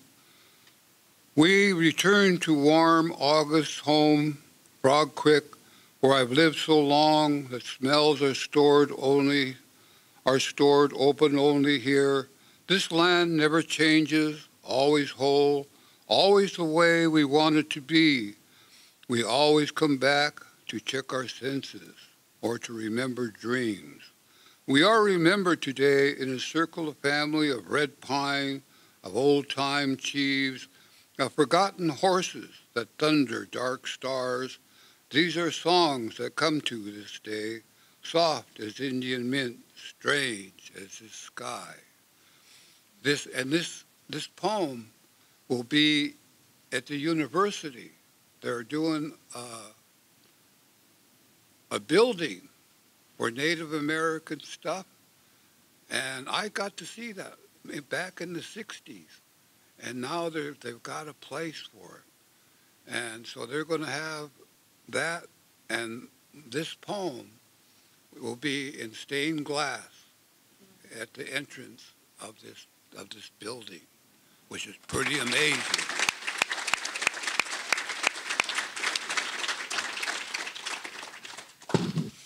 Okay, now I'm going to drop the first bomb on you people. And today's is the announcement that actually all three of them are in this book. Would you folks be willing to read yours also? I have them dog-eared here if you need it. And it's your Jim Welch one, and it's on page 160, I think. Okay. Yes, 160. This is what being a prepared moderator is all about. Who here is a page dog-earer?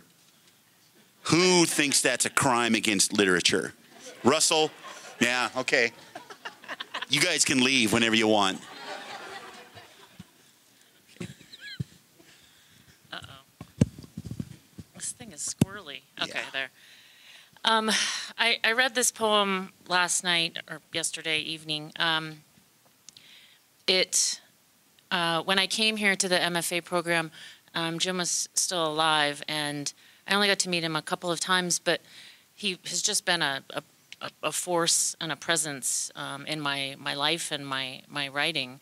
And so I was sort of moving back between Missoula and Fort Peck and, driving through terrain and landscape that I know he had inhabited and also moved around in. And I knew he was sick, and I felt like there were a lot of things I wanted to know. And I didn't know if I would, get to ask him, so I wrote this poem instead. Cross Current for James Welch. The first harvest of wheat in flatlands along the milk startled me into thoughts of you and this place we both remember and also forget as home. Maybe it was the familiarity, or maybe it was my own need to ask if you have ever regretted leaving. What bends? What gives? And have you ever missed this wind? It has now grown warm with late summer, but soon it will be as dangerous as the bobcat stalking calves and pets just south of the river. Men take out their dogs and a case of beer and wait in their pickups for dawn, for a chance with their rifles. They don't understand that she isn't going to make any mistakes. With winter, my need for an answer grows more desperate, and there are only 4 roads out. One is the same cat hunter's drive with mannish glory and return along, gun still, oil shined, and unshot. Another goes deeper into Assiniboine territory. This is the one I should talk myself into taking next. I haven't much traveled the 3rd except to visit a hospital where, after the first time, my mother had refused chemotherapy. And the last road, you know as well as I do, past the coral-painted Catholic church, its doors long ago sealed shut to the mouth of Mission Canyon, then south just a ways to where the Rockies cut open and forgive. There, you and I are on the ascent. After that, the arrival is what matters most. You know her favorite.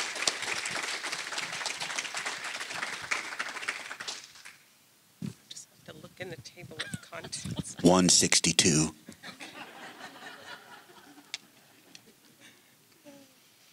I am the table of contents.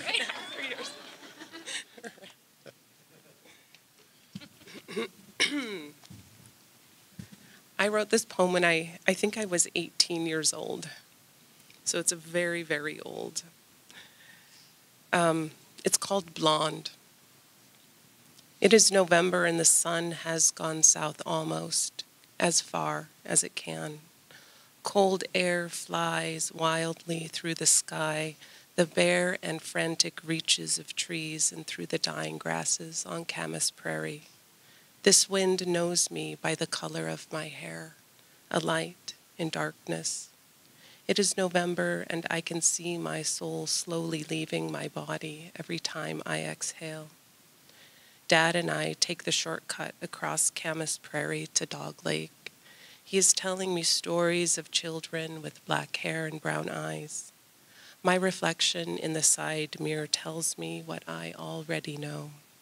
He talks of these children until I am left standing in the icy wind watching as he drives away. It is November and the dying grasses on the prairie are the same color as my hair. If I wanted, I could lie down in them and disappear. I could escape the angry wind, but I don't. I know the land and I would blend together into one, and then no one would ever know I had existed. So I stand. So, thanks. So that came out in a chapbook so long ago, and my dad, I gave him a copy, and he just like went somewhere in our house, and he read the whole thing, and then he came out. The only thing he said to me was, "I never left you on Camas Prairie." I said, "Dad, it's a metaphor." He said, "What's a metaphor?" I said, "Don't worry about it. Nobody's ever going to think you left me on Camas Prairie." And then sure enough, people at the People Center had a book signing for me. And some of the first people came in, they all said, "Oh my God, what an asshole. Your dad left you on Camas Prairie." So I was never left on Camas Prairie.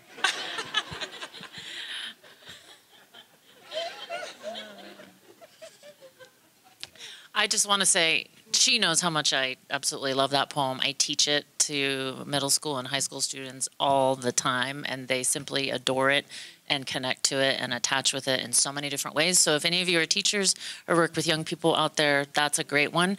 And I would also say that all three of us, there was a book created by the Montana Office of Public Instruction. It's called Birthright, and it has several of each of our poems in it with teaching tips as well. So that's out there. Aren't all three of you, also in the Living Nations, Living Words? Is that the title of it? The other Harjo anthology? I think all three of you are in that one, too. This is like a rock star assembly here.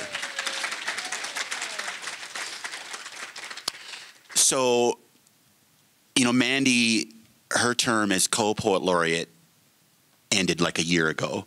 And while she and Melissa Kwasny were poet laureate of Montana, I called Mark Gibbons my personal poet laureate. So then when their term ended, suddenly Mark Gibbons became poet laureate, was voted to be poet laureate.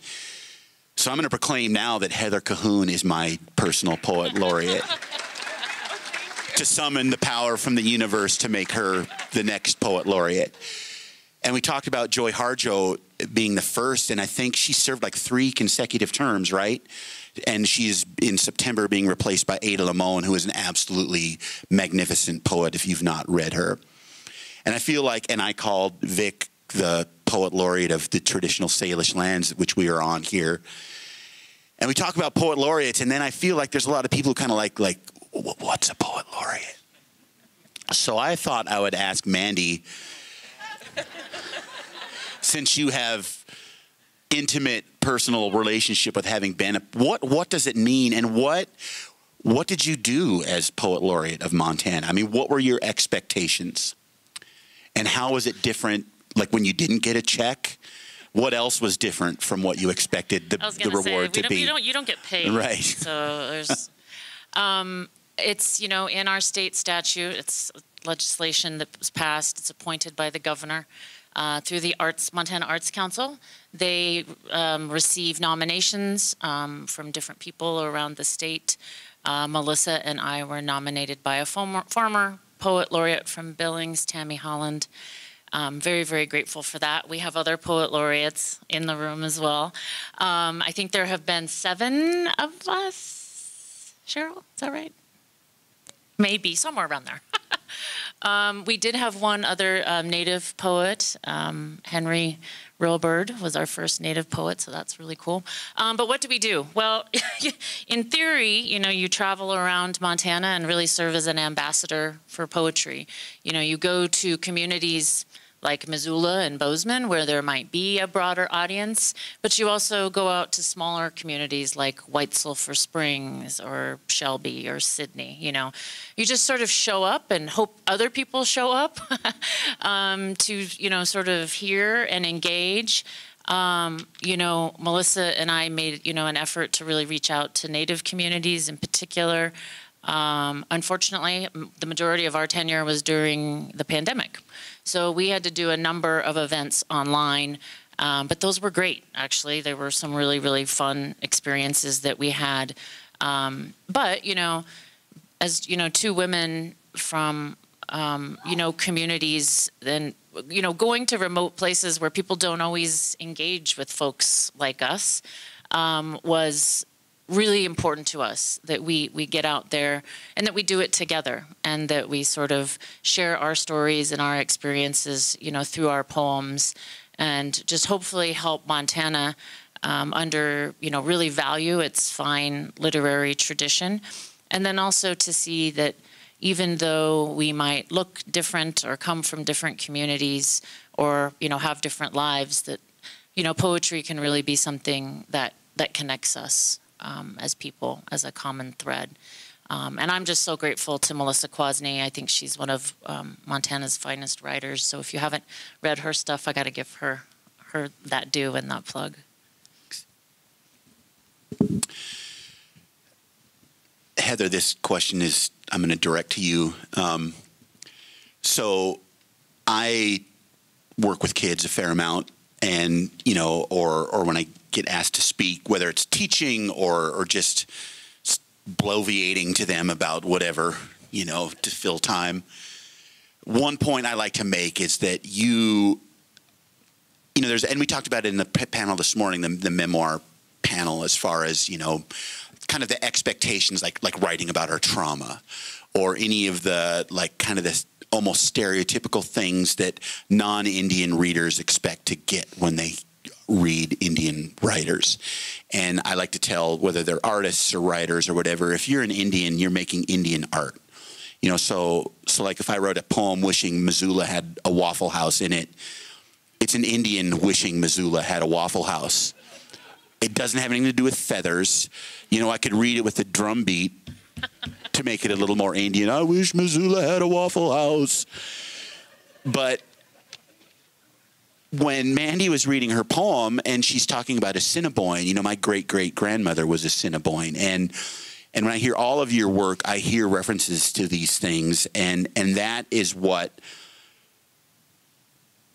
Native kids probably don't hear enough of. So there's definitely this balance between writing traditionally and writing just whatever you feel like. And your book, Heather, is such a story that mixes contemporary with like traditional spiritual stories and all of those things. And I'm just wondering, do you ever give any kind of consideration to that as to like who your audience is versus just what you want to write about, or is what you want to write about tend to be more traditional? Because I wrestle with that with my own work. I think some of the poems are, I have an audience in mind, and it's usually young people from home. But then it's all people, because I think there is so much that unites people. And one of my favorite emotions is that of awe, and I think that's such a powerful emotion. And so I think that in Horsefly Dress especially, I wrote it. I think it took 4 years to write all the poems in this book, and because you need that common theme, I wrote poems that didn't make it into this, so I do write poems outside of, but the theme of this was how, in searching for stories and information about Chattanoks, I ended up listening to and reading more of our oral traditions than I ever had been exposed to in my whole life prior to that. And all of a sudden, I was just overwhelmed with the significance of the information contained in there about how to progress through your life as a human being.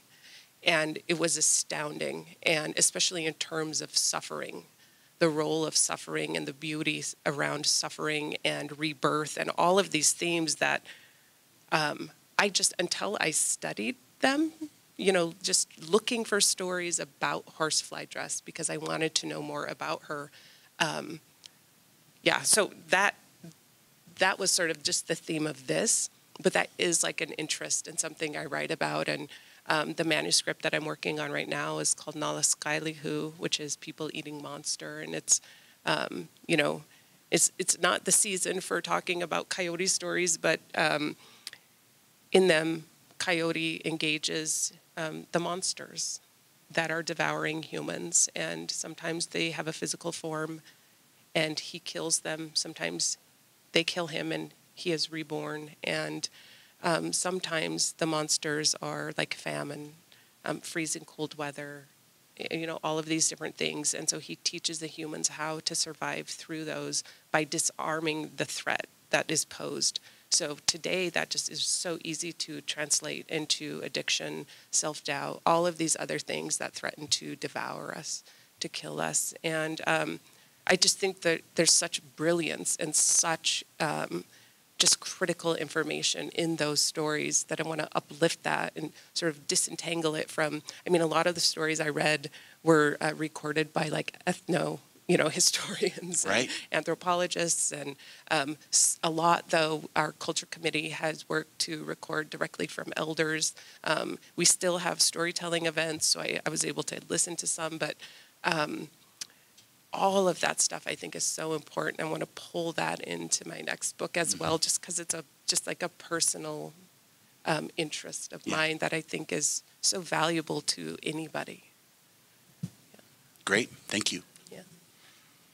Vic, I'd like to ask you about, like, for those of us, you know, we're here at the James Welch Native Lit Festival, and, you know, recognizing Jim as one of those kind of trailblazers that allows the rest of us now to be able to do what we do.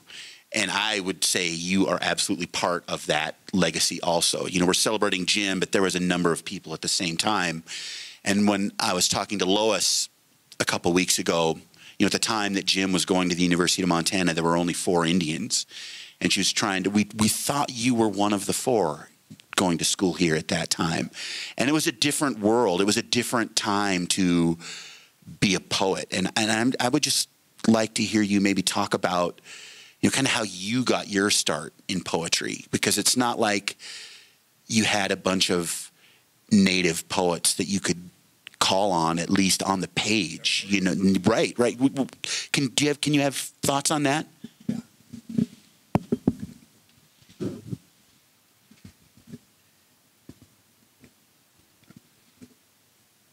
Well, Jim and I and Dick Hugo, we were pals.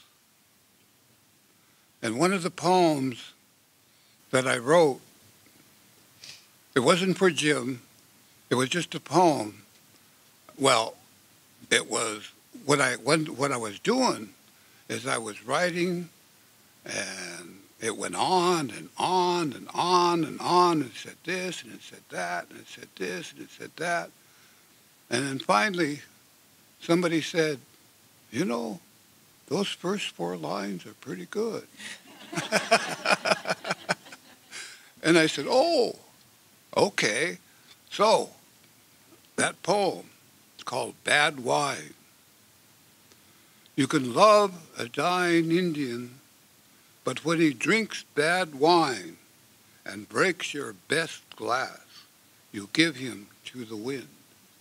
Those are the 4 lines. And that's the first, yeah. So, you know, Dick and I also, we did a lot of things together. We drank together. That was one of the big things. You know, for some reason, well, Dick just lost his wife. He just lost his wife, and he was drinking. And I thought, wow, that's pretty cool. So I was drinking with him, and we were drinking. You know, I've got a poem about it. Maybe I should read that poem. It's,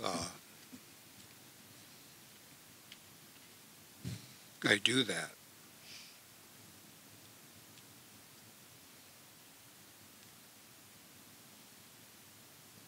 It's marked. I know it's marked.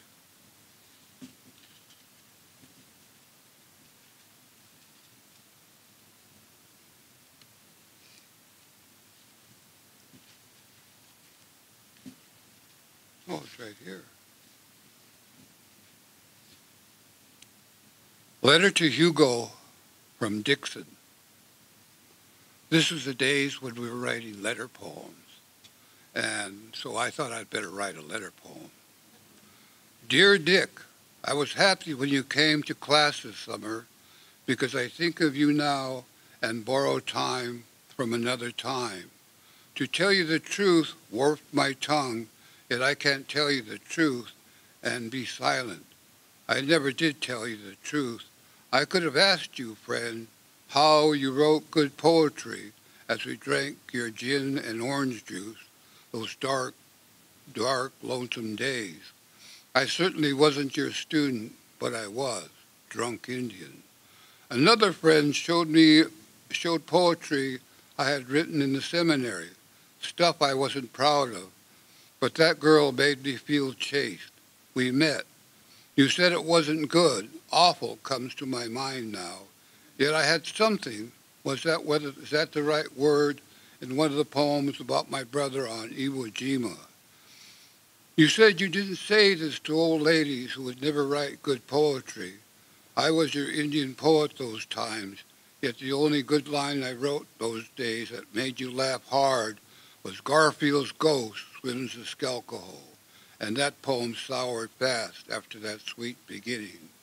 After we went to Eastern Oregon College, you said the people who wrote what were their names, who ran the Mad Virgin Press, would probably print it. Yes, I said, but remained virgin. As evening grew longer, we would change to whiskey and something like 7-Up. I mixed my drinks at the end. I remember leaning hard on the booze, pouring long, hard on the half-gallon jug, then a splash of pop. I was the sneaky Indian. On good nights, we would have those readings off the wall at the beautiful Eddy Avenue house across Bizad, Rocky, Logan, Kaiser, Stafford. Good jazz that would make you sing your heart out. We didn't know Welch yet. I see his name in gold on the desk now, and his reading was fine this summer. Bassett is here in Dixon, helping me remember these times. Poetry from good nights and good drinks, and Dick, you're hot. I wait to visit you very soon. Love, Dick. So, you know, I was that close to Dick, and probably not as close to Jim. Jim was, you know, he came a year after I was there, and I was going somewhere else. And that poem that I read, that four-liner, he was in Upward Bound, I think. He was doing Upward Bound. And and he was just there, and I was there, and I read that poem. So I think that's all I got to say for now. Do you have something you want to say? I was going to ask you if you had one handy. Mandy and I were on a panel together about letter poems for the Charles M. Russell Museum, because he wrote letter poems and then would draw on them. So yeah, I'm glad you're ready, because I was hoping you would be. I didn't even bring a copy of my own book, so I borrowed one from Fact and Fiction, and I'm bookmarking because I'm not dog-earing with Jim's picture. Where do you stand on that? Are you a dog-earer, or are we going to come to blows? I prefer stickies. Okay. But sometimes they're just not around. As Vic said, Hugo wrote a lot of letter poems. Many people probably know that. And I think they've inspired many of us to sort of consider, you know, the form and how it works. And, you know, I wrote this poem, 21 or 22 years ago, you know, on the other side of Missoula when I was in the writing program here. And just to think about my 23-year-old self and now, and you know what's happened over that time span is pretty, it just doesn't seem real. But so I wanted to write a letter poem to Richard Hugo myself, and I read this at Jim's memorial 19 years ago. Letter to Richard Hugo. Dick, the reservoir on my end of the state is great for fishing. Some of the banks are tall and jagged. Others are more patient, taking their time as they slope into rocky beaches. If you were the kind of fisherman I imagine, then you might have considered it a great place to cast from. My family has gone up there ever since the water on the Mini-Chaussee was dammed off. My grandparents put on their moccasins and beadwork and danced for FDR when he rode the train out to see the finishing touches of this great industrial project. I haven't yet decided if this is something I wish to be proud of. Maybe this summer I'll spend more time up there on the edge of a lake that was never meant to be a lake and form an actual opinion. Maybe, too, I'll write you again, but you have probably already figured as much. I almost thought of not returning to finish the writing program you began with your own severe desire for language, but I did, And now I'm at the end. Already, though, I'll admit to you, I'm thinking of home. I have been this whole time. Once in one of the small creeks that runs from Fort Peck Lake, I saw a catfish swimming upstream, trying to make it back to the shelter of a larger body of water. It was late summer, and there wasn't enough of the creek to cover the top half of his fins. Still, he pushed down into the mud and kept on. I did not envy him, nor did I devise some plan to help him make it back to safety. I'll let you draw your own conclusions about what type of a person this makes me. And since we're on this track, I have a sister I haven't spoken to in years, and the language my relatives spoke while getting ready for the dam's inaugural ceremonies is close to extinction, but I have always made up something more important to do rather than take the risk of saving it. I am still angry at times with my father, because I long for the type of mother mine could never have been. I go on mourning her, even though a medicine person has told me it was time to let her go to the other side. I wonder if she is still close, or if years ago she ignored me and went on. I certainly didn't know that today, when I'm a week away from packing up, leaving Missoula for good, and making my way east home, I would sit here in the purplish light of the first real snowfall of the year and write to you.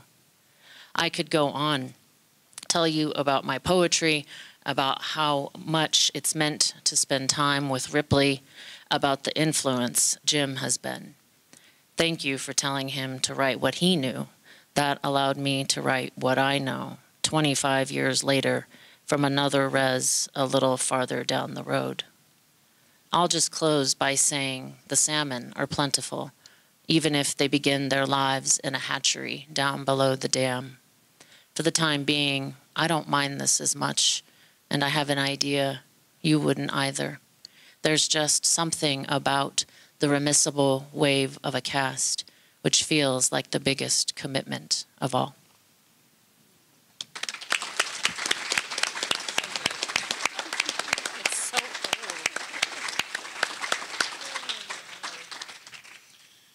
So, Heather, we've kind of inadvertently done little Jim tributes here. Would you like an opportunity to talk about what Jim Welch's work has meant to you as a poet, as a writer, as a creative Native person, however? Yeah, so I was first influenced by Richard Hugo's. I mean, it doesn't surprise me that in our library at my high school we would have Hugo, but not Welch. But I found Making Certain It Goes On, and I read it, and I especially loved the parts about our reservation, and it's a bad Good Friday, and all of these different lines about just driving and just being in that space. And I was thinking, who is this man? Like, I have never heard of this guy's name, and he's obviously like famous, and he's like cruising around our reservation, and like I was just really interested. But I read his stuff, and that is actually what led me to Welch later. But so I first encountered Richard Hugo, and then in terms of, so even though Mandy already did it, I'll read you my favorite poem of his. And I think that he is committed to place, and where you are when you read his work. You know what he's talking about. Well, I guess if you're from here, but I think it's very similar to how I experience the Montana landscape. Like, it's very raw, it's very powerful, there's terseness in his writing. It's just the essential, that he puts in there. And but I love this one. It's called My First Hard Springtime. Those red men you offended were my brothers, town drinkers, Buckles Pipe, Starboy, Billy Fox were blood to bison. Albert Heavy Runner was never civic. You are white and common. Record trout in Willow Creek chose me to deify. My horse, centaur, part cayuse, was fast and mad and black. Dandy, in a flat hat and buckskin, I rode the town and called it mine.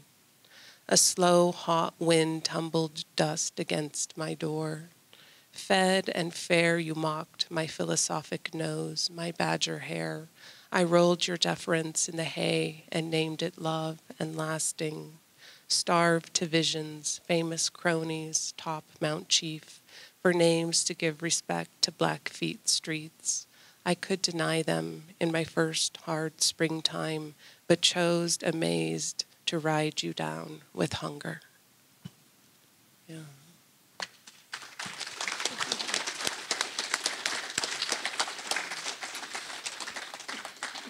So when you talk about place, and this isn't technically place, but there are little things in these poems, and it's in all of your work too, like reading your book, because my tribe doesn't have a reservation. So for me, the Flathead Reservation, because that's the place I've spent the most time in, and know more intimately than I do really anywhere else. So that's kind of my step reservation, I guess you could call it. And but there's things, so like that poem that Jim, he's talking about Heavy Runner, which to someone who doesn't know, it's just a pretty name, right?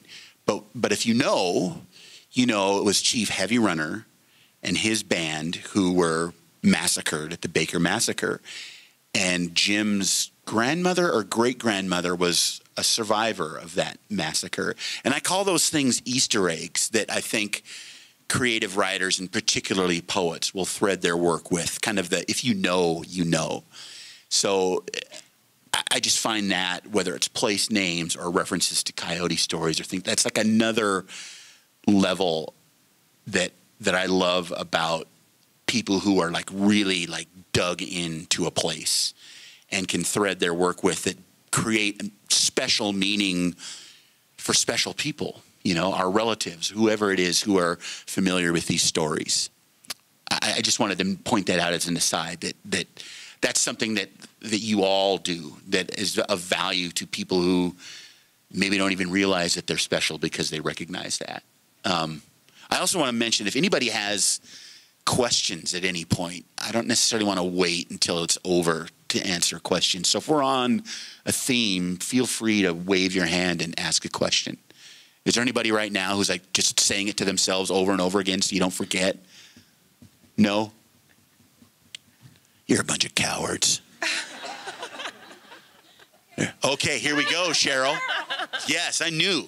Is this the same Heavy Runner who was related to Bonnie Heavy Runner, whom the Payne Family Center is dedicated to? It might be. I mean, probably all the heavy runners are related in a way. Like my dad would say, "There's no other. We're not related to any of the Latrays. We're related to all of the Latrays." So yes, there are kinship ties, I'm sure, that link all. And correct me if I'm wrong, but I would expect so. Like all those names that show up in Jim's work are people that you can interact with. Yellow Kidney, who was in Fool's Crow. There are Yellow Kidneys now, and that's one of the. And I'm starting to bloviate here. I'm starting to get off the rails, but you get, when you ask for somebody to moderate at the last minute, that's what you get. When you get through your top dozen choices and you're down into the triple digits, it's where we find ourselves. And now I forgot what I was going to say. Yeah, I forgot what I was going to say. Another question back there. This is kind of a general and generic question, but I'm always curious with poets the relationship between, your draft process and whether you do freehand to print or how you reconcile that for your own craft. And obviously you're reading from published works, but I'd be curious to hear each of you talk about how your process gets, well, not to the actual publishing. Mm-hmm. Okay. Vic, do you want to take that question on? What's your process like from when you first start writing a poem in draft to edits to finishing it, or do you just like crank it out?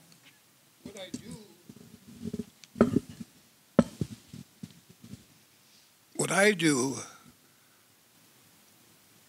is I see something and I try to get it down as closely as I possibly can. And that's the way I write. And so I'll have drafts and drafts and drafts of just one word maybe. I have to change one word. And that's how, that word will get changed. And how I do it is I write in longhand. I don't type. I don't have a computer. I don't have anything like that. I longhand. And I haven't done longhand in a long time. My poetry is in my head right now, and it's not coming out. And I'm hoping that this will start it again. Poets have writer's block, they say. I've got writer's block, but I've got poems that are in my head that all I have to do is just write them out. But I'm not doing that right now. So to write, that's how I do it. It just starts really, really tiny, just with one word maybe, or just a concept. Oh, this is what it is. And then you expand it, you expand it, you expand it. And like I say, that four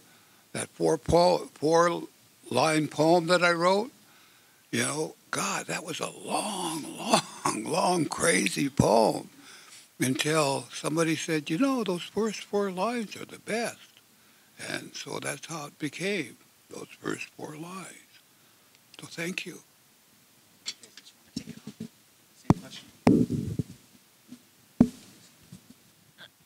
I'd say, yeah, I've had an extended period of writer's block. 17 years ago, this came out.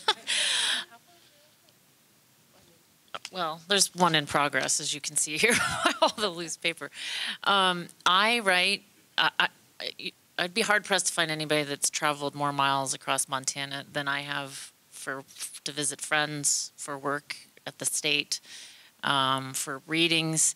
And I tend to see things or hear things when I'm driving. And I used to be really bad. I'd have like a piece of paper over here and my little, there was like a little hard console, and I'd be like, I finally realized I should probably pull over, spend a little bit more time. I really have to write those first bits down. I've tried to do it on a cell phone when I've had nothing else around, and it doesn't feel right. You're like, nothing, it's not the right flow. But then I take my poems and those first beginning little lines and images and snippets, and I'll build a poem pretty quickly, but I will edit a poem to death. I will not let it go until I feel like every word and every sentence and every stanza is exactly how I want it. So I don't know. I would say writing I spend 10% of the time, and then I spend 90% of the time editing it. I don't know. That's weird. So usually, or historically, I write, and I still primarily write on those little notebooks you can get anywhere, and it's just lined paper. And I only like to write in blue ink for some reason. I don't like black. I don't like any other colors of ink. I don't know why. And I would just write in blue ink, and then I edit with ink on paper until I feel like I want to see what form it wants to be, and then when I type it, it takes its form. And but I also, in the editing process, will read it aloud, because you don't really know how it will be experienced until you can hear it. And I think poetry, I mean, it's an oral tradition. you know? And so I feel like when you speak, you know, the words, all sound has a frequency, and so there's a certain way you experience sound. And so I think that's a really important part for me for my editing process is how does it sound in the meter and, you know, all of these different things. But so that's how I used to write. And, but I think, you know, I mean, that's how I wrote poetry, not how I wrote like policy papers and stuff like that. But I just recently started having to type because I can't write fast enough. So I just got over like a period of not really being able to write as regularly as I wanted and as much as I wanted in terms of quantity. And finally, I feel like I found like that channel has opened. So, yeah. Yeah, so that's... Do you type in blue ink too? Sometimes. See, I carry these little notebooks, but you'll note that I have a green pen, a blue pen, and a red pen, and a black pen that I coordinate. You know, oh, this little guy sounds green to me, so I'll write him in green. Or, oh, this son of a bitch, he's getting a red. He's getting written in red. So it's a visual thing. I have a little notebook, too, for writing. I think everybody, when you hear the poetry, it disappears. So you have to capture it. Mm-hmm. Or else, I mean, unless maybe you have like an amazing memory, but there's so much going on and there's so much racket, you know, that when you hear it, you have to capture it, or else it disappears back to wherever it's coming from. Mm-hmm. Yeah. You got a question, or you admonish me for something, Adrian? Okay. I guess I kind of talked about this with Heather the other night. But when do you decide to use like disperse native words within your poems and stuff? Is it like a phonetic thing, or is it like this is the perfect word or mixture? Or? Well, so some of the words I know, well, most of them I know. There's not that much Salish in here, but you know, I think it just. What makes you decide when to intersperse like native, like Salish words with English in the text? Yeah, so a lot of it was, like I was saying, just words that I already knew, you know, vocabulary. I mean, growing up, everybody takes Salish in high school. I took Salish at SKC, and you know, so everybody can introduce themselves, and you can say your colors, you can count, you can, you know, those types of things. And that's really the level of sort of the Salish language that appears in here. But sometimes I was very fortunate to have extended family who have been language speakers. And one of our elders who passed away was Tony Inkashola, and he was very dear to me. And so I would ask him all the time if I needed to know Salish for something, you know, what would be the word for this? And he would tell me. And then other times I just would encounter, you know, just hear stories about words even.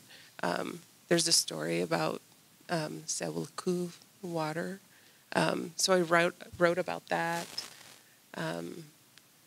Yeah, but I also think that in a way that it's important to put that language, embed it in my writing, because it is the language that has resonated through this area for thousands and thousands of years. And I think that resonancy, it feels different on the landscape than English. And so I think that it's important to do that. So there's not a lot of Salish in here, and a lot of it just, you know, common words, common vocab. But I think that it's important to pull that into my writing when I can, when it feels appropriate. Yeah, thank you.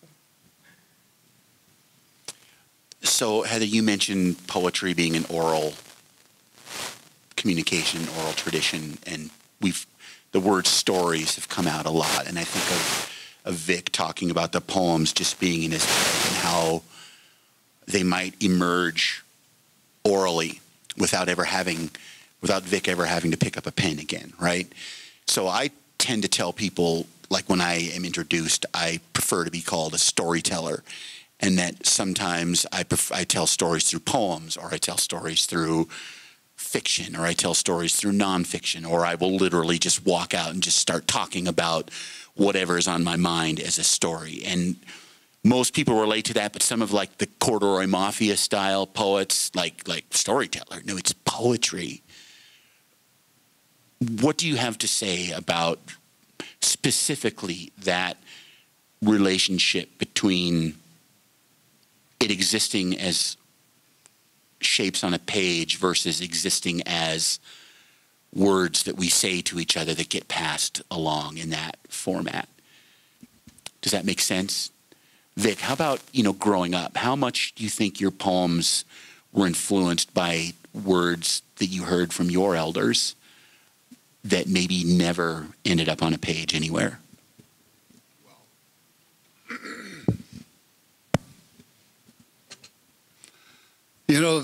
That's why I write.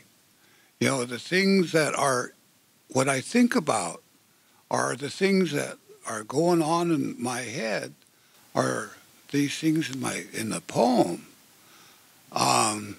It's always there. I think I'd like to do a poem, sing a song, yes, and do that one right now. It's called First Polar Bear, and it's for Chuck Jonkel. But what I do is I say it's for all of us who live here, that try to make it in this world, that it's a great world, but it's a tough world too. So I think I'll stand up for the song.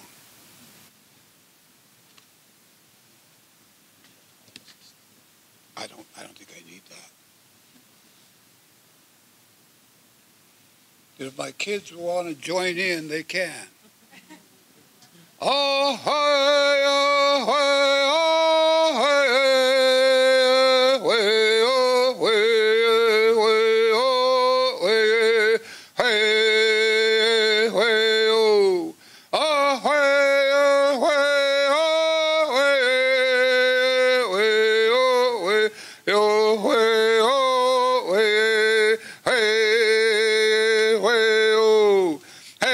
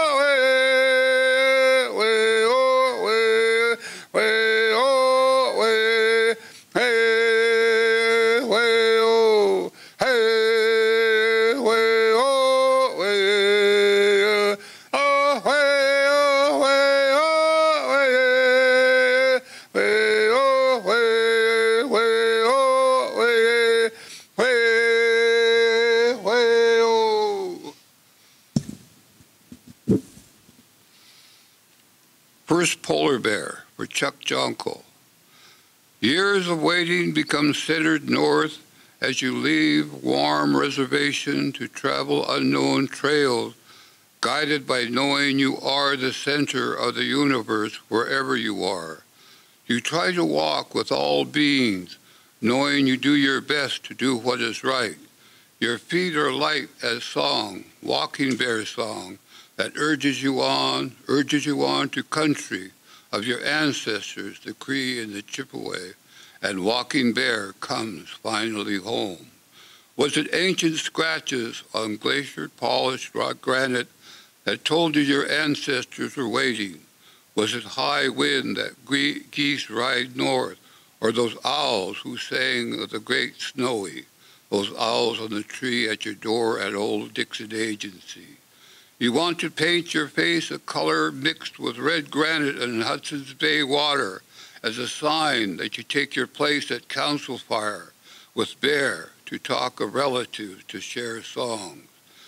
You remember teacher singing who Walking Bear was as you scratched your joy deep in smooth, hard stone, and Walking Bear comes finally home. Away, away, away, away, away, away, away, away, oh. Away, away, away, away, away, away, away, oh. Hey, way, oh, way.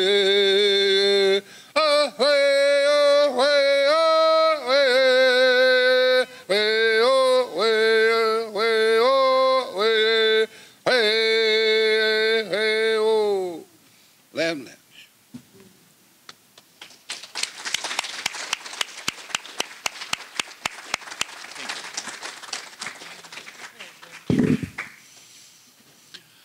I mean, we're hurtling up to 1 o'clock here, and you know, unless anybody has a compelling question they have to ask, or if there's anything you want to say, I think that is the way to end this thing. I mean, that is poetry. You know, words, song, spirit. You know, in Anishinaabe, you know, we talk about if you live the Anishinaabe life, every footstep is a prayer, and I think if you live a poetic life, every footstep becomes a prayer. And I think Vic just captured that perfectly for us. Thank you, Vic. Anybody?